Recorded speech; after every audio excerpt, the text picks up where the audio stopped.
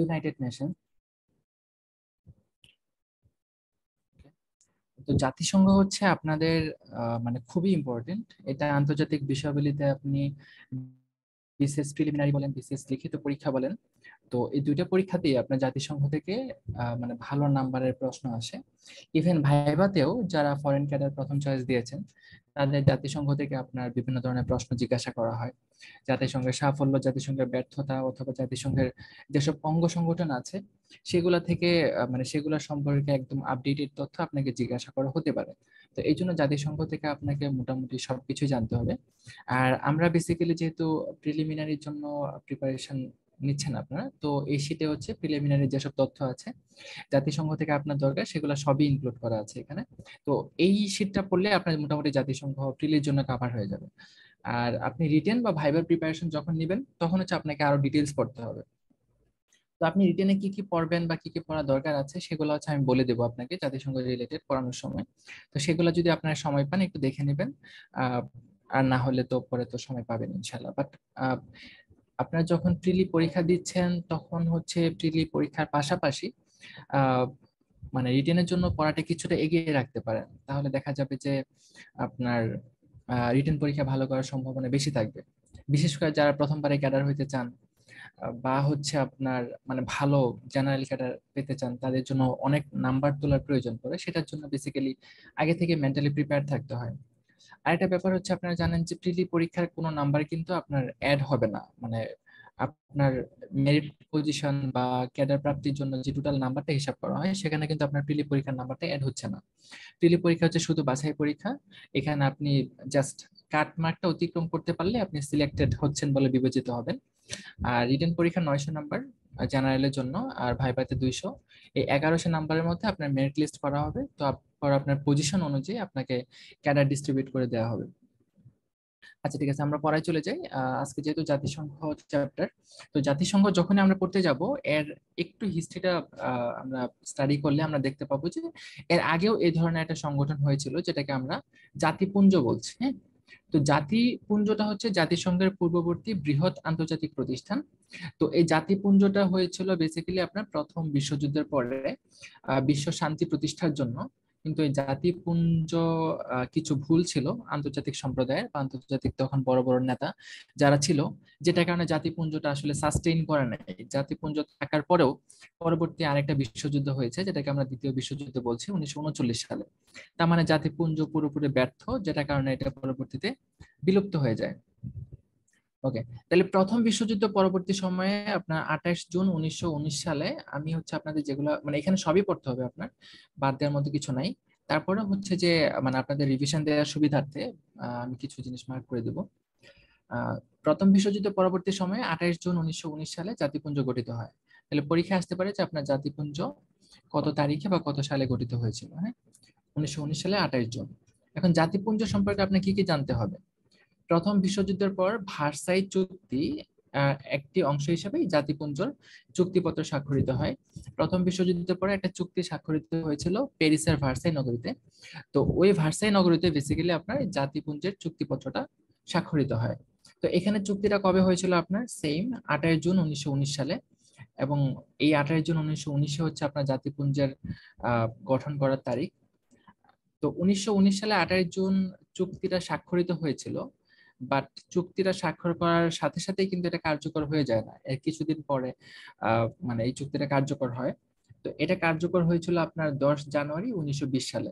মানে চুক্তিটা স্বাক্ষর করার পরে কিছু টাইম দেওয়া হয় যে প্রত্যেকটা মানে চুক্তিরই প্রত্যেকটা দেশকে, যেসব দেশ চুক্তিতে স্বাক্ষর করে, তো ওই সময়ের পরে হচ্ছে যে চুক্তিটা কার্যকর হয়।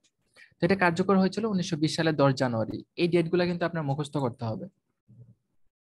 আচ্ছা, তো জাতিপুঞ্জ গঠনের প্রস্তাবক কে ছিলেন? তখনকার যে মার্কিন প্রেসিডেন্ট ছিলেন উড্রো উইলসন, তিনি ছিলেন বেসিক্যালি এই জাতিপুঞ্জ গঠনের প্রধান প্রস্তাবক, উনি প্রস্তাব দিয়েছিলেন। তো এটার প্রতিষ্ঠাকালীন সদস্য ছিল 42টা দেশ, এবং এই জাতিপুঞ্জের সদর দপ্তর ছিল তখন সুইজারল্যান্ডের জেনেভা শহরে।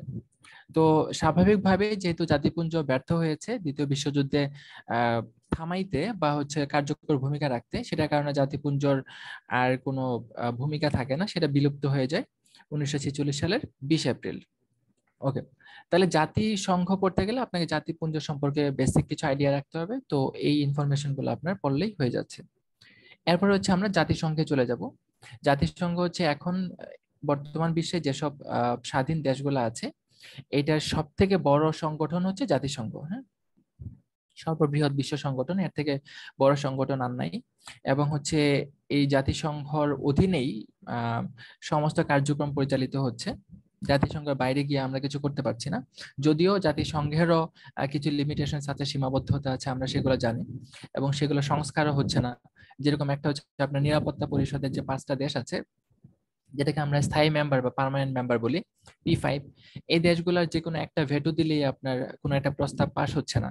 ঠিক আছে, যেটা কারণে হচ্ছে আপনার জাতিসংঘ অনেক ক্ষেত্রে কার্যকর ভূমিকা রাখতে পারছে না।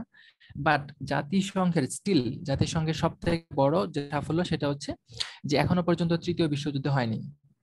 ঠিক আছে, তো সে যতটুকুই কার্যকর বা সাফল্য মানে সফল হোক না কেন, তৃতীয় বিশ্বযুদ্ধকে থামিয়ে রাখতে পেরেছে। এটা বিশাল বড় একটা সফলতা। আচ্ছা, তাহলে দ্বিতীয় বিশ্বযুদ্ধের পর বিশ্ব শান্তি এবং অর্থনৈতিক এবং সামাজিক অগ্রগতি সাধারণ লক্ষ্যেই জাতিসংঘটা প্রতিষ্ঠিত হয়। প্রথম কথা হচ্ছে যে আপনার বিশ্ব শান্তি প্রতিষ্ঠা করা, এবং দ্বিতীয় কথা হচ্ছে যে শুধু শান্তি প্রতিষ্ঠা করলেই হবে না, একই সাথে যেসব সদস্য দেশ আছে তাদের অর্থনৈতিক এবং সামাজিক অগ্রগতি সাধন করতে হবে। এই দুইটা মূল উদ্দেশ্যকে সামনে রেখে জাতিসংঘ গঠিত হয়। তো জাতিসংঘ গঠিত হয়েছে 1945 সালের 24 অক্টোবর। হুম, এই জন্য 24 অক্টোবরকে আমরা জাতিসংঘ দিবস হিসেবে ঘোষণা করি। প্রতি বছরের 24 অক্টোবর জাতিসংঘ দিবস পালন করা হয়। আর সর্বপ্রথম যখন এই 1945 সালের 24 অক্টোবর জাতিসংঘ গঠিত হয়, তখন হচ্ছে যে 51টা দেশ হচ্ছে এই জাতিসংঘের অন্তর্ভুক্ত ছিল বা সদস্য দেশ ছিল, যেটাতে হচ্ছে বর্তমানে সদস্য সংখ্যা হচ্ছে 193টা। ঠিক আছে, তার মানে হচ্ছে 193টা সদস্য দেশ বর্তমানে জাতিসংঘের সদস্য বা মেম্বার স্টেট। আর এটা গঠন করার সময় ছিল কতগুলা? 51টা। ঠিক আছে, এটা আপনাদের মনে রাখতে হবে।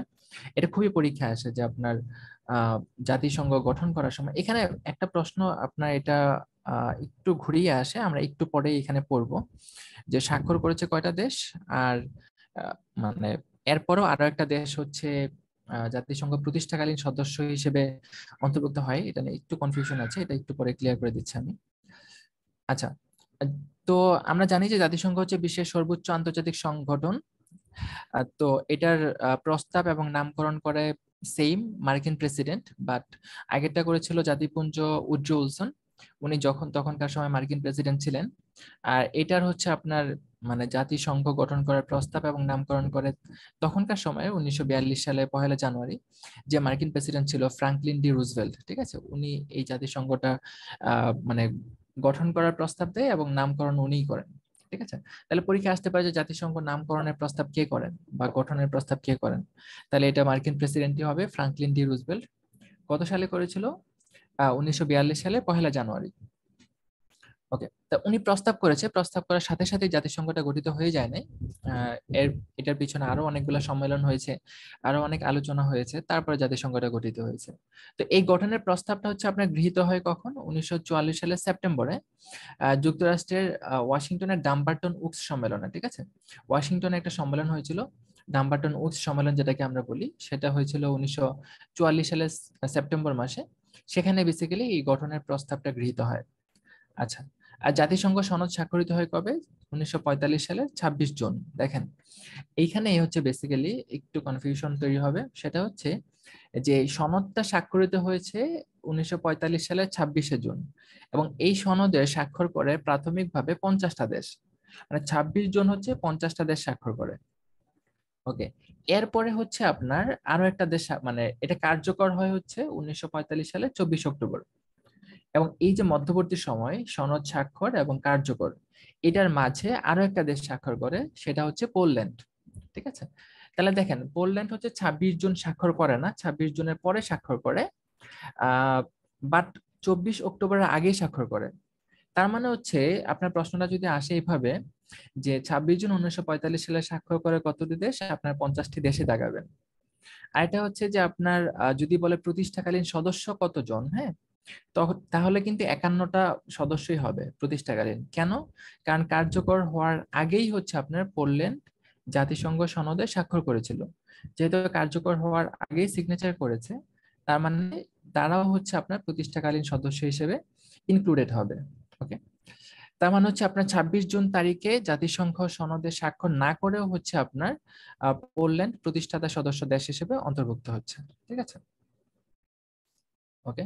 তার মানে হচ্ছে পোল্যান্ড হচ্ছে আপনার 51তম দেশ হিসেবে জাতিসংঘ সনদে স্বাক্ষর করেছিল। তো পোল্যান্ড কবে স্বাক্ষর করে? পোল্যান্ড স্বাক্ষর করে হচ্ছে আপনার 15 অক্টোবর 1945 সালে। তাহলে এই ডেট গুলো আপনাদের সবই মুখস্থ করে ফেলতে হবে, হ্যাঁ। 24 অক্টোবর আপনার জাতিসংঘ সনদ কার্যকর হচ্ছে, এই জন্য হচ্ছে 24 অক্টোবর তারিখে প্রতি বছর আমরা জাতিসংঘ দিবস পালন করে থাকি।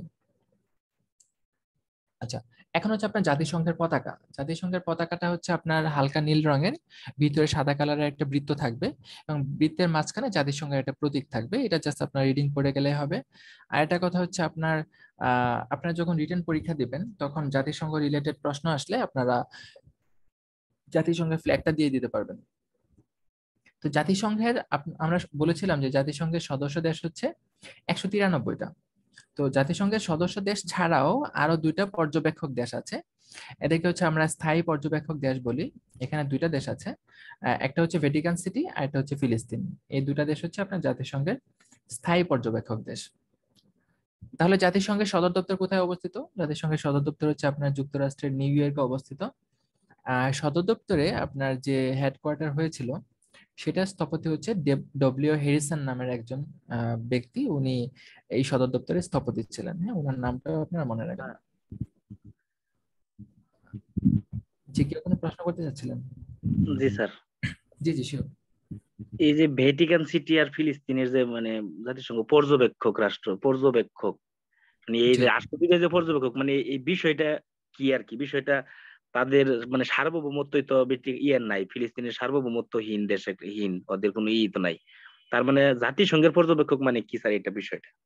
আচ্ছা, এই ব্যাপারটা হচ্ছে কিরকম যে আপনারা এই পর্যবেক্ষক মানে এরকম মনে করবেন না যে ওরা জাতিসংঘের আহ কার্যক্রম পর্যবেক্ষণ করতেছে, ব্যাপারটা এরকম না।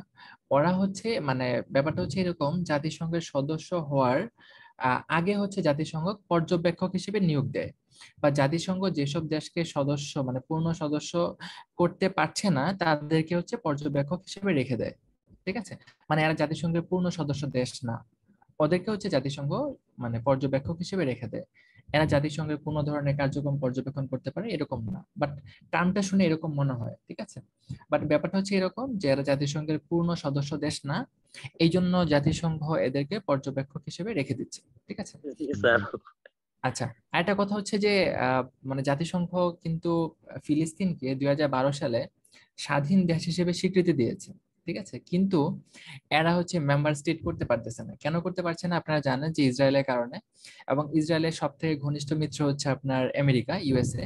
তো যখনই হচ্ছে ফিলিস্তিন সদস্যপদ পাওয়ার জন্য বা অন্য কান্ট্রিগুলো যে ফিলিস্তিনকে সদস্যপদ দেওয়ার জন্য দাবি তুলে, তখন হচ্ছে আপনার ইউএসএ ভেটো দেয়। ঠিক আছে, আর আপনারা জানেন যে নিরাপত্তা পরিষদের 5টা দেশে যে কোনো একটা দেশে যদি ভেটো দেয় তাহলে কিন্তু সেটা পাস হবে না। ঠিক আছে, সেটার কারণ হচ্ছে যে ফিলিস্তিন মানে সদস্যপদ পাচ্ছে না, এবং পাওয়ার সম্ভাবনা নিকট ভবিষ্যতে নাই। ঠিক আছে, ফিলিস্তিনিরা হচ্ছে আপনার আমরা বলতে পারি যে খুবই আনলাকি একটা কান্ট্রি।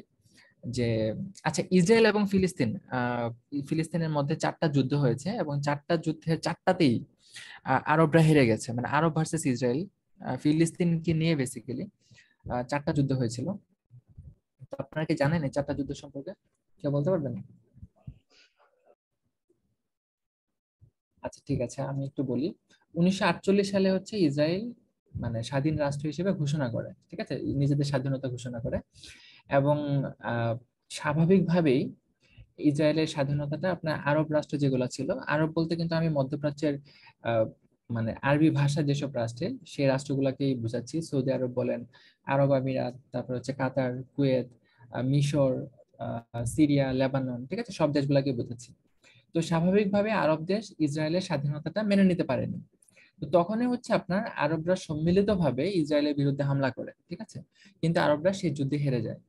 শুধু একটা যুদ্ধই না, দেখেন ইসরায়েল এত ছোট মানে একটা কান্ট্রি, এত জনসংখ্যা এত কম, তারপরেও এরা সামরিক দিক দিয়ে বলেন, গোয়েন্দার মানে গোয়েন্দাগিরি বলেন, এত স্ট্রং। বিশেষ বিশেষ করে আপনার মোসাদের কথা ধরতে পারেন, এরা কিন্তু বিশ্বের সব থেকে বা অন্যতম প্রভাবশালী একটা গোয়েন্দা সংস্থা, যাদের ধারে কাছেও আপনার অন্য গোয়েন্দা সংস্থারা মানে করতে পারে না, ওদেরকে অতিক্রম করতে পারে না, এরকম একটা অবস্থা।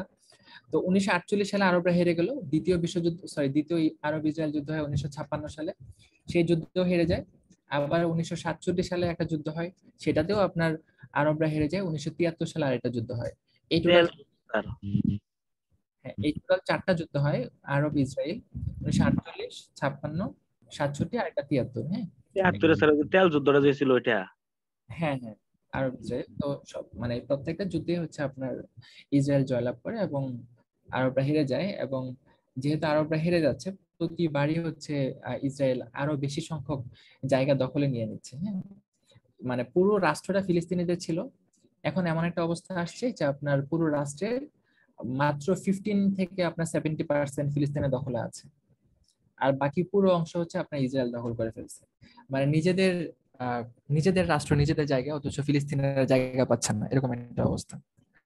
তো ফিলিস্তিন ক্রাইসিস, এটা রিটেন পরীক্ষার জন্য খুবই ইম্পর্টেন্ট, আপনারা ফিলিস্তিন ক্রাইসিস বা ফিলিস্তিন সংকট সম্পর্কে ডিটেলস পড়বেন। বাট এই মুহূর্তে হচ্ছে যেহেতু ফিলিস্তিন নিয়ে কোনো কথা হচ্ছে না, এই মুহূর্তে ফিলিস্তিন সংকটটা একটু কম ইম্পর্টেন্ট এখন। আহ, আন্তর্জাতিক বিষয়গুলিতে আপনার রিটেনে যেটা হয় যে 3টা বড় বড় প্রশ্ন আসে এম্পিরিক্যাল থেকে, হ্যাঁ গবেষণামূলক প্রশ্ন যেটাকে বলে, আর একটা আসে প্রবলেম সলভিং, সমস্যা সমাধান বিষয়ক প্রশ্ন। এই 4টা প্রশ্নে আপনার 60 নাম্বার আসে, এক একটা প্রশ্নে 15 নাম্বার করে, 4টা প্রশ্ন আপনার আনসার করতে হবে, 4 15 60 বলে। তো এই প্রশ্নগুলোতে আপনার আহ মানে বর্তমান বিশ্বে যেসব ঘটনা ঘটছে, এখন যেরকম হচ্ছে কি ঘটনা ঘটছে যে আপনার আহ রাশিয়া ইউক্রেন যুদ্ধ, ঠিক আছে, রাশিয়া ইউক্রেন যুদ্ধ নিয়ে 44তম বিসিএস রিটেনে প্রশ্ন আসবে, এটা মোটামুটি শিওর ধরা যায়। তারপর হচ্ছে যে এখন আপনার সামনে দুর্ভিক্ষ আসতে পারে, ঠিক আছে, এরকম একটা কথা আপনার চলতেছে, ইকোনমিক ক্রাইসিস চলতেছে, এই সমস্যাগুলা। মুদ্রাস্ফীতি। হ্যাঁ মুদ্রাস্ফীতি বলেন, তারপর হচ্ছে রিজার্ভ সমস্যা, বাংলাদেশের রিজার্ভ কমে যাচ্ছে, ঠিক আছে, এই প্রশ্নগুলা এবং এগুলার কি কি সমাধান হতে পারে, এগুলা নিয়ে আর কি প্রশ্ন আসতে পারে আর কি। এরকম আপনারা যখন রিটেন পরীক্ষা দিবেন 45তম, তখন যে ইস্যুগুলা হচ্ছে আপনার চলমান থাকবে। আমরা যখন পরীক্ষা দিয়েছি তখন হচ্ছে যে আমাদের আহ বাণিজ্য যুদ্ধ চলছিল ইয়ার মধ্যে, ইউএসএ এবং চায়নার মধ্যে ট্রেড ওয়ার চলতেছিল, ওটাকে বাণিজ্য যুদ্ধ বলে, ওটা থেকে প্রশ্ন আসছিল। তারপর ডোনাল্ড ট্রাম্প আপনার আমেরিকার প্রেসিডেন্ট হয়েছিল, ডোনাল্ড ট্রাম্প হচ্ছে যে উদ্ভট সব কর্মকাণ্ড ঘটাচ্ছিল, তো ডোনাল্ড ট্রাম্প নিয়ে প্রশ্ন আসছিল। তারপরে হচ্ছে আপনার আফগানিস্তান হচ্ছে স্বাধীনতা লাভ করলো, স্বাধীনতা লাভ করলো বলতে আপনার আমেরিকা হচ্ছে আফগানিস্তান ছেড়ে চলে যেতে বাধ্য হলো, ঠিক আছে, আফগানিস্তান ক্রাইসিস নিয়ে প্রশ্ন আসছিল, এরকম আর কি। একদম মানে ডাইনামিক প্রশ্ন হয় যে বর্তমান বিশ্বে কি কি সমস্যা ঘটছে, এগুলা থেকে কিভাবে উত্তরণ পাওয়া যেতে পারে, আপনি একজন ডিপ্লোম্যাট হিসেবে আনসার দিবেন, ঠিক আছে, স্বাভাবিক সাধারণ মানুষ হিসেবে আনসার দিলে হবে না, ঠিক আছে, একটু ডিটেলস এবং হচ্ছে যে সুন্দরভাবে উপস্থাপন করতে হবে। আচ্ছা, যাই হোক, তো জাতিসংঘের সদর দপ্তর হচ্ছে আপনার নিউ ইয়র্ক যুক্তরাষ্ট্র, আর ইউরোপীয় সদর দপ্তর যেটা মানে ইউরোপে যে সদর দপ্তরটা অবস্থিত সেটা হচ্ছে জেনেভা। তো যদি শুধু শুধু আপনার সদর দপ্তর আসে তাহলে আপনার নিউ ইয়র্ক দেখাবেন, আর যদি ইউরোপীয় হেডকোয়ার্টার বা ইউরোপীয় সদর দপ্তর মেনশন করে দেয় তাহলে হচ্ছে আপনারা জেনেভাটা দেখাবেন। ওকে, জাতিসংঘের অফিসিয়াল ভাষা হচ্ছে 6টা: ইংরেজি, ফরাসি, চীনা, রুশ, স্প্যানিশ এবং আরবি, 6টা অফিসিয়াল ভাষা আছে। তো যে ভাষায় কথা বলুক না কেন, আপনার এই 6টা ভাষা যে কোনো একটাতে হচ্ছে ট্রান্সলেশন হয়ে যাবে। আপনারা দেখেন যে হচ্ছে জাতিসংঘের যখন অধিবেশন চলে জেনারেল অ্যাসেম্বলি বা সাধারণ পরিষদে, তখন হচ্ছে কানে এক ধরনের হেডফোন লাগানো থাকে। তো উম, মানে যেসব আহ মানে রাষ্ট্রপ্রধানরা ভাষণ দেয়, ওনারা নিজের ভাষায় ভাষণ দিতে পারে বা অন্য ভাষায় দিতে পারে, যে ভাষায় ভাষণ দিক না কেন, আহ এই ভাষণটা আপনার 6টা ভাষা যে কোনো একটাতে হচ্ছে আপনার ট্রান্সলেটেড হয়ে ওনারা শুনতে পারবে, যেহেতু অফিসিয়াল ভাষা হচ্ছে 6টা। এটা ওনাদের ইচ্ছার উপর ডিপেন্ড করবে। আর কার্যকরী ভাষা হচ্ছে 2টা, ইংরেজি এবং ফরাসি, মানে এই 2টা ভাষাই হচ্ছে বেশিরভাগ কার্যক্রম পরিচালিত হয়, বাট অফিসিয়াল ভাষা হচ্ছে 6টা। আচ্ছা, জাতিসংঘ রেডিও ওয়েবসাইটে খবর প্রচার করা হয় 9টি ভাষায়, 6টি দাপ্তরিক ভাষা তো আছেই। এটা ছাড়া হচ্ছে আপনার সোয়াহিলি, পর্তুগিজ এবং হচ্ছে আপনার বাংলা, এই 3টা ভাষায় হচ্ছে আপনার জাতিসংঘের রেডিও ওয়েবসাইটে খবর প্রচার করা হয়। তো মাঝে মধ্যে পরীক্ষায় আসে যে আপনার আহ নিম্নের কোন ভাষায় জাতিসংঘের রেডিও ওয়েবসাইটে খবর প্রচার করা হয়, সেখানে মানে বাংলাটা অপশনে থাকে, আর হচ্ছে যে এইগুলোর কোনোটা থাকে না, অন্য ভাষাগুলো থাকে। তো অনেকে মানে খুবই সারপ্রাইজড হয়ে যায় যে বাংলাটা দেখে, যে বাংলাটা তো দাপ্তরিক ভাষা না, তাহলে খবর প্রচার করা হবে, একটু কনফিউশনে পড়ে যায়। হ্যাঁ, দাপ্তরিক ভাষা না হলেও আপনার বাংলা যেহেতু আপনার বিশ্বের প্রায় ষষ্ঠ সপ্তম সম্ভবত যে যেসব ভাষা আছে, সবচেয়ে বেশি ভাষাভাষী লোকের মধ্যে সম্ভবত বাংলা ভাষার অবস্থান ষষ্ঠ বা সপ্তম মেবি হতে পারে। তো সেটার জন্য হচ্ছে আপনার বাংলাকে এই সুযোগটা দেওয়া হয়েছে আর কি। আচ্ছা, আয়ের উৎস, এই যে জাতিসংঘ চলে, জাতিসংঘের কিন্তু প্রচুর খরচ, ঠিক আছে, হিউজ খরচ। তো এই খরচটা জাতিসংঘ কোথা থেকে পাচ্ছে? হ্যাঁ, এটা হচ্ছে আপনার সদস্য দেশের চাঁদা, ঠিক আছে। জাতিসংঘের যে মেম্বার কান্ট্রি গুলো আছে, মেম্বার কান্ট্রি গুলো হচ্ছে যে চাঁদা দেয়, সেই চাঁদা থেকে হচ্ছে আপনার এই জাতিসংঘটা মানে আয় করে আর কি, এবং এই আয় দিয়ে তারা চলে। তো এটা নিয়ে হচ্ছে এখন সমস্যা দেখা দিয়েছে যে এই যে জাতিসংঘের যে চাঁদাটা, হ্যাঁ, এই চাঁদার মধ্যে কিন্তু আবার সব দেশের চাঁদা কিন্তু সমান না, ঠিক আছে। আর সব দেশের চাঁদা সমান হলে সেটা আপনার সব দেশ কেরিও করতে পারবে না, এটা নিয়ে মানে অনেক কথা আছে। তো এই জাতিসংঘের চাঁদার মধ্যে সব থেকে বেশি চাঁদা দেওয়া হচ্ছে আপনার আমেরিকা, ঠিক আছে। জাতিসংঘের মধ্যে আপনারা জানেন যে সব থেকে বেশি প্রভাব হচ্ছে আপনার ইউএসএ, ঠিক আছে। কেন ইউএসএ? সোজা কথা যদি আপনার বলা হয় যে ইউএসএ প্রভাব কেন সব থেকে বেশি, কারণ ইউএসএ সব থেকে বেশি টাকা দেয়, ঠিক আছে। ইউএসএ হচ্ছে প্রায় জাতিসংঘে আপনার 22% চাঁদা দেয়, ঠিক আছে। তো দেখেন, 100%-এর মধ্যে 22% টাকাই বা চাঁদাই হচ্ছে আমেরিকা দিচ্ছে। তো এই জন্য হচ্ছে তারা খবরদারি করতে পারে বেশি, বা হচ্ছে তারা এই জাতিসংঘে মানে ইনফ্লুয়েন্স বলেন বা প্রভাব বলেন, সব থেকে বেশি হচ্ছে আমেরিকার, ইউনাইটেড স্টেটস অফ আমেরিকা। আর এরপরেই হচ্ছে আপনার চীনের চাঁদার পরিমাণ। চীন সম্ভবত 14%-এর মতো চাঁদা দেয়। তো এগুলো আপনারা রিটেনে ডিটেলস পড়বেন যে কোন দেশ কত পার্সেন্ট চাঁদা দেয়। আর বাংলাদেশ এটা হচ্ছে 0.1%-এর মতো বাংলাদেশ চাঁদা দেয় আর কি। হ্যাঁ, বাংলাদেশের চাঁদার পরিমাণ অনেক কম। বিশেষ করে উন্নয়নশীল দেশগুলো বা অনুন্নত স্বল্পোন্নত দেশ যেগুলো আছে, এদের চাঁদার পরিমাণ 0.1%-এর মতো। এরপরে হচ্ছে আপনার অনেক দেশ হচ্ছে এই চাঁদা দিতে পারে না, ঠিক আছে। তো কারণ হচ্ছে যে আপনার ইকোনমিক ইকোনমিক অনেক সমস্যা থাকে অনেক দেশে, ইকোনমিক ক্রাইসিসের কারণে দেখা যায় যে এই চাঁদাটা দিতে পারছে না। তো হচ্ছে যে আপনার যখন চাঁদা দিতে পারে না, পরপর কয়েক বছর চাঁদা দিতে না পারলে আহ, প্রথমে হচ্ছে আপনার ওদের সদস্য মানে ওদেরকে হচ্ছে ভোট দান থেকে এই এই যে আপনার সাধারণ পরিষদে হচ্ছে আপনার ভোটাভুটি হয়, হ্যাঁ, বিভিন্ন ইস্যুতে। তো দেখা যায় যে হচ্ছে আপনার যে দেশ চাঁদা দিতে পারছে না, ওই দেশকে হচ্ছে আপনার ভোট দানের সুযোগটা থেকে বঞ্চিত করা হচ্ছে। তো এভাবে যখন দেখা যাচ্ছে যে আপনার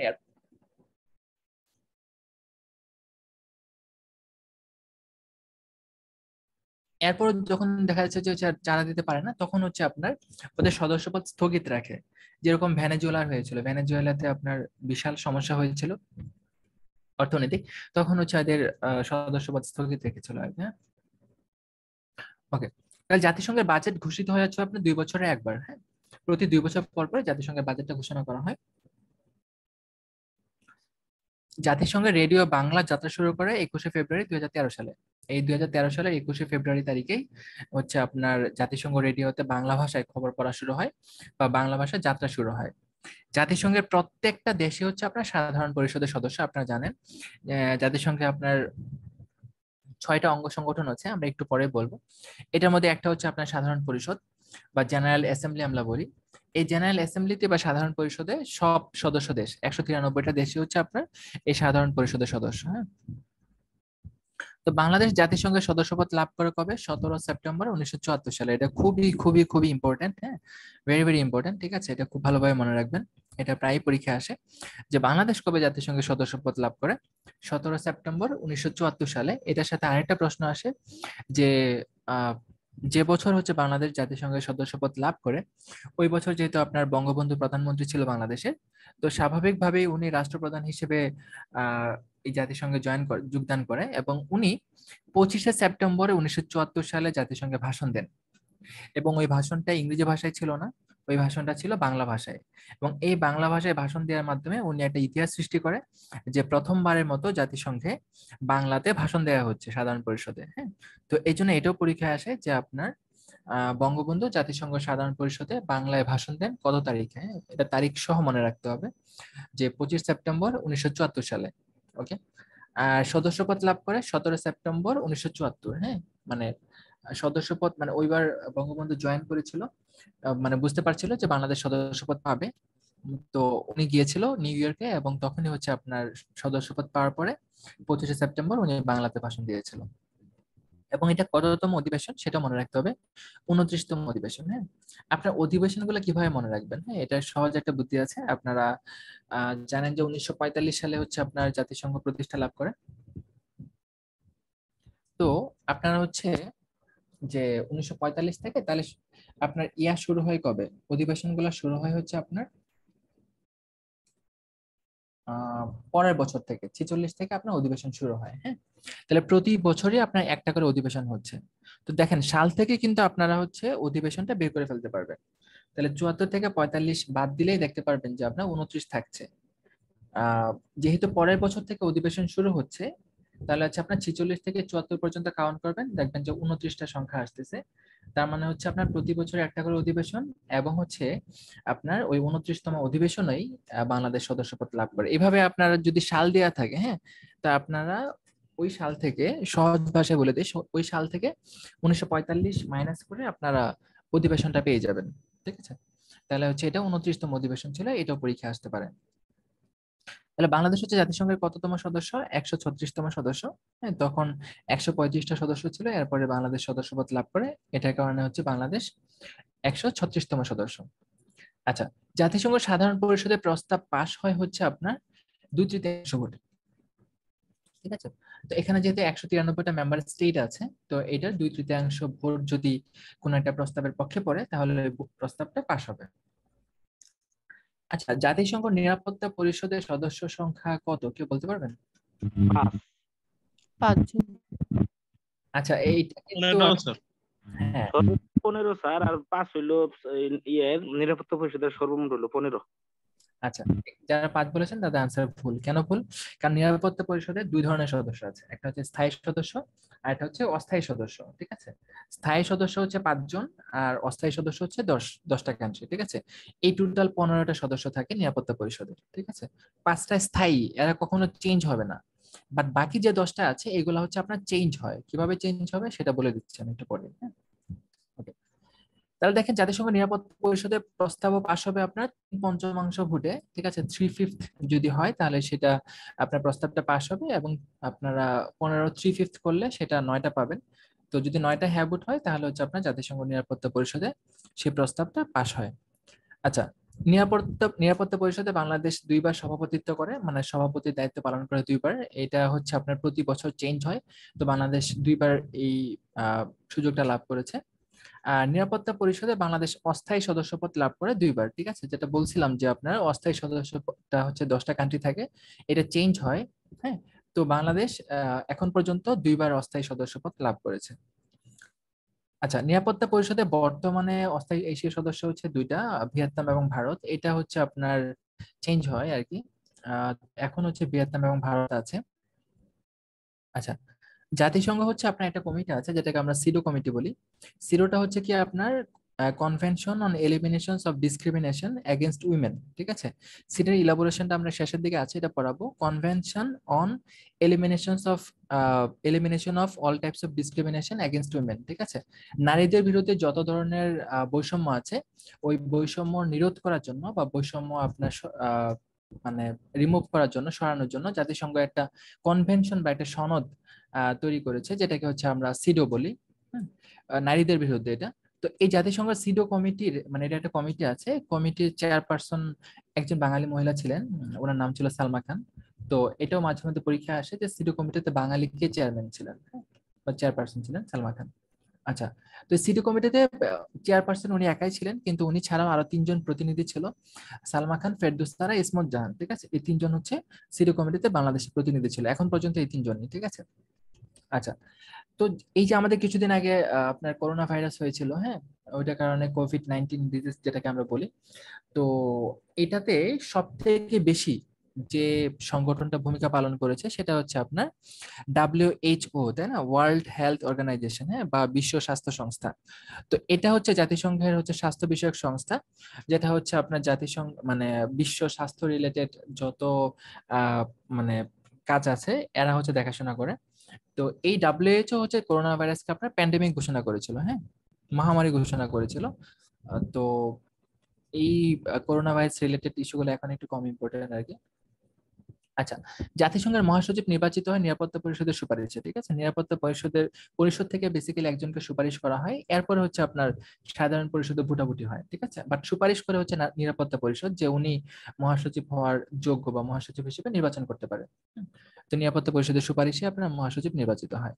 আচ্ছা, জাতিসংঘের প্রথম মহাসচিব ছিল আপনার নরওয়ের নাগরিক, ওনার নাম ছিল ট্রিক ভ্যালি, ঠিক আছে। তো উনি প্রথম নাগরিক ছিল, সরি নরওয়ের নাগরিক ছিল, উনি ছিল হচ্ছে জাতিসংঘের প্রথম মহাসচিব।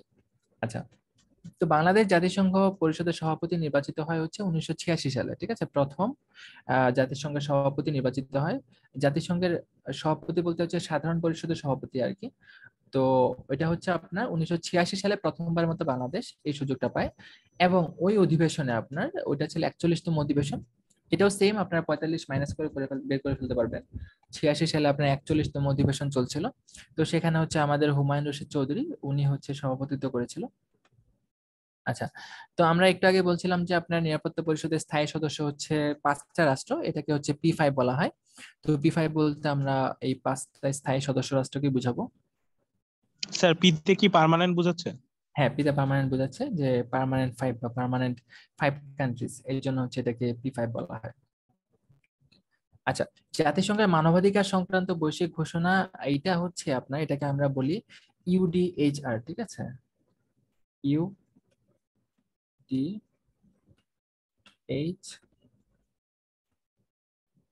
ঠিক আছে। মানে universal declaration of human rights, ঠিক আছে। এটাকে বলা হচ্ছে universal declaration of human rights, মানে মানবাধিকার সংক্রান্ত বৈশ্বিক ঘোষণা আর কি, ঠিক আছে। এখানে হচ্ছে এটা হচ্ছে কি একটা মানে একটা বৈশ্বিক সনদ, যেটা দিয়ে হচ্ছে আমরা এই যে বর্তমানে মানবাধিকারের কথা বলি, ঠিক আছে। শিশু অধিকার বলেন, নারী অধিকার বলেন, ঠিক আছে, সর্বোপরি হিউম্যান রাইটস, ঠিক আছে।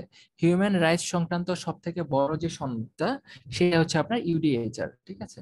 তো এই সনদে হচ্ছে যে যেসব ধারা আছে বা অনুচ্ছেদ আছে, সেটা নিয়ে হচ্ছে বেসিক্যালি আপনার বিভিন্ন ধরনের কোনো কান্ট্রির বিরুদ্ধে বিভিন্ন ধরনের অ্যাকশন নেওয়া যায়, ঠিক আছে। তো এই UDHR-টা বা ইউনিভার্সাল ডিক্লারেশন অফ হিউম্যান রাইটসটা, এটা হচ্ছে আপনার জাতিসংঘ আহ, সাধারণ পরিষদে গ্রহণ করা হচ্ছে 1948 সালে, ঠিক আছে। এটা মনে রাখবেন যে এই নথিটা হচ্ছে 1948 সালে জাতিসংঘে গৃহীত হয়। এই UDHR এর কথা আমরা রিটেনে অনেক বলবো, বা রিটেন যখন কোনো একটা প্রশ্নের আনসার আপনারা লিখবেন, তখন এটাকে হচ্ছে আপনারা মানে কি বলে এটাকে রেফারেন্স হিসেবে ব্যবহার করবেন। যেমন রোহিঙ্গা রিলেটেড, মানে রোহিঙ্গা যে সমস্যাটা ছিল, রোহিঙ্গা সংকট বা রোহিঙ্গা ক্রাইসিস, যে রোহিঙ্গাদেরকে মিয়ানমার থেকে বা আরাকান রাজ্য থেকে বিতাড়িত করা হয়েছে, বিতাড়িত করতে বাধ্য করা হয়েছে, হ্যাঁ। এখানে হচ্ছে মানবাধিকার লঙ্ঘন হয়েছে, হ্যাঁ। তো মানবাধিকার লঙ্ঘন হয়েছে, এটা আপনার কিসের বেসিসে বলবেন? তখন হচ্ছে আপনারা এই UDHR বা universal declaration of human rights, এটাকে রেফারেন্স হিসেবে ব্যবহার করতে পারবেন।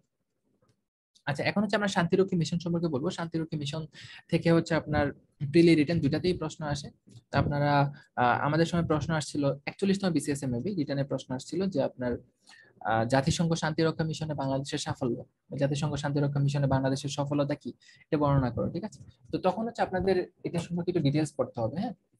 তো জাতিসংঘ, আচ্ছা আহ, এখন জাতিসংঘে হচ্ছে সব থেকে বেশি সৈন্য কাদের বলতে পারবেন? যে এখন যেসব মিশন কর্ম মানে, বাংলাদেশে? হ্যাঁ এখন হচ্ছে বাংলাদেশে, কিছুদিন আগে হচ্ছে ইথিওপিয়ার ছিল, কিন্তু বাংলাদেশ সম্প্রতি হচ্ছে ইথিওপিয়াকে অতিক্রম করে বাংলাদেশ প্রথম অবস্থানে আছে, যে সব থেকে বেশি সৈন্য হচ্ছে জাতিসংঘ শান্তিরক্ষা মিশনে বাংলাদেশে, ঠিক আছে। আচ্ছা, তো এটা খুবই ইম্পর্টেন্ট, ঠিক আছে, প্রিলি রিটেন দুটার জন্যই। আপনারা পারলে একটু ডিটেলস দেখতে পারেন এটা। তো বাংলাদেশ হচ্ছে এ পর্যন্ত 54টি মিশনে পার্টিসিপেট করেছে। আচ্ছা, আপনাদের জন্য আরেকটা কথা বলি, সেটা হচ্ছে যে আহ, একটু আগে বলছিলাম যে আন্তর্জাতিক রিটেন হচ্ছে খুবই ডাইনামিক প্রশ্ন হয়, ঠিক আছে। 60 নাম্বার হচ্ছে ডাইনামিক প্রশ্ন হয়, আর বাকি 40 নাম্বার এটাকে বলে কনসেপচুয়াল ইস্যুস বলে আর কি ওটাকে, হ্যাঁ, বা ধারণাগত বিষয়। ওই ধারণাগত বিষয়ের যে প্রশ্নগুলা, ওইগুলা কিন্তু চেঞ্জ হয় না, ওইগুলা কিন্তু ফিক্সড, ঠিক আছে।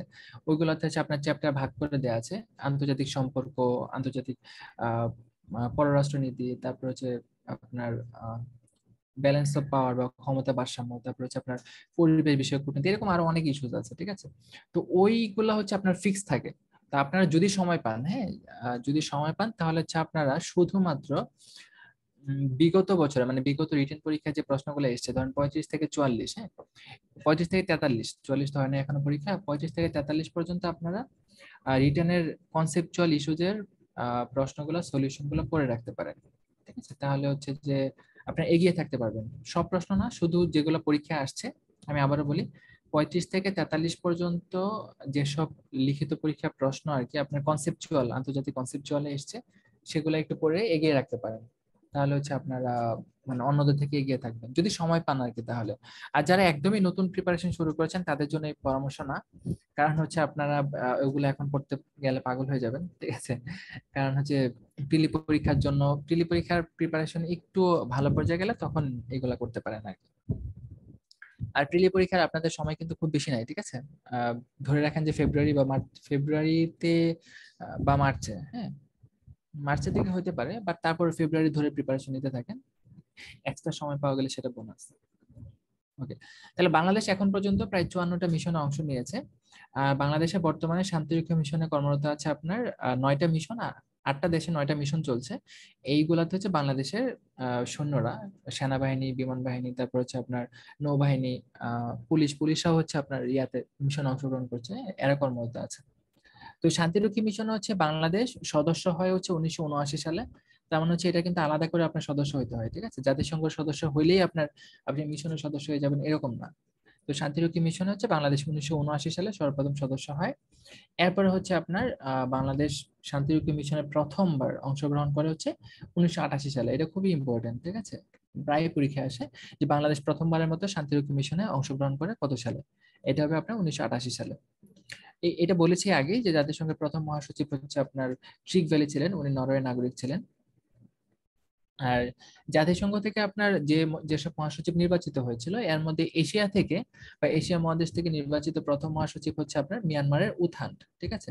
এই মিয়ানমারের উথান্ট কিন্তু আপনার বাংলাদেশের মুক্তিযুদ্ধের সময় 1971 সালে কিন্তু উনি জাতিসংঘের মহাসচিব ছিলেন। তো এই জন্য এইভাবেও পরীক্ষা আসে যে মুক্তিযুদ্ধের সময় জাতিসংঘের মহাসচিব কে ছিলেন, এটা হবে আপনার মিয়ানমারের উথান্ট। আচ্ছা, এশিয়া তো বললাম, এখন হচ্ছে আপনার আফ্রিকা থেকে প্রথম নির্বাচিত মহাসচিবের নাম কি, ঠিক আছে? জাতিসংঘে আফ্রিকা থেকে নির্বাচিত প্রথম মহাসচিব হচ্ছে আপনার ডক্টর বুট্রুস গালি, উনি মিশরের নাগরিক ছিলেন। উনি আফ্রিকা থেকে নির্বাচিত প্রথম মহাসচিব। আর জাতিসংঘের মহাসচিবদের মধ্যে আপনার কোফি আনান আপনার চিনে থাকবেন, উনি খুবই জনপ্রিয় ব্যক্তিত্ব ছিল। উনি 2001 সালে হচ্ছে আপনার শান্তিতে নোবেল পুরস্কার পেয়েছিলেন, ঠিক আছে? কোফি আনান উনি হচ্ছে ঘানার সিটিজেন।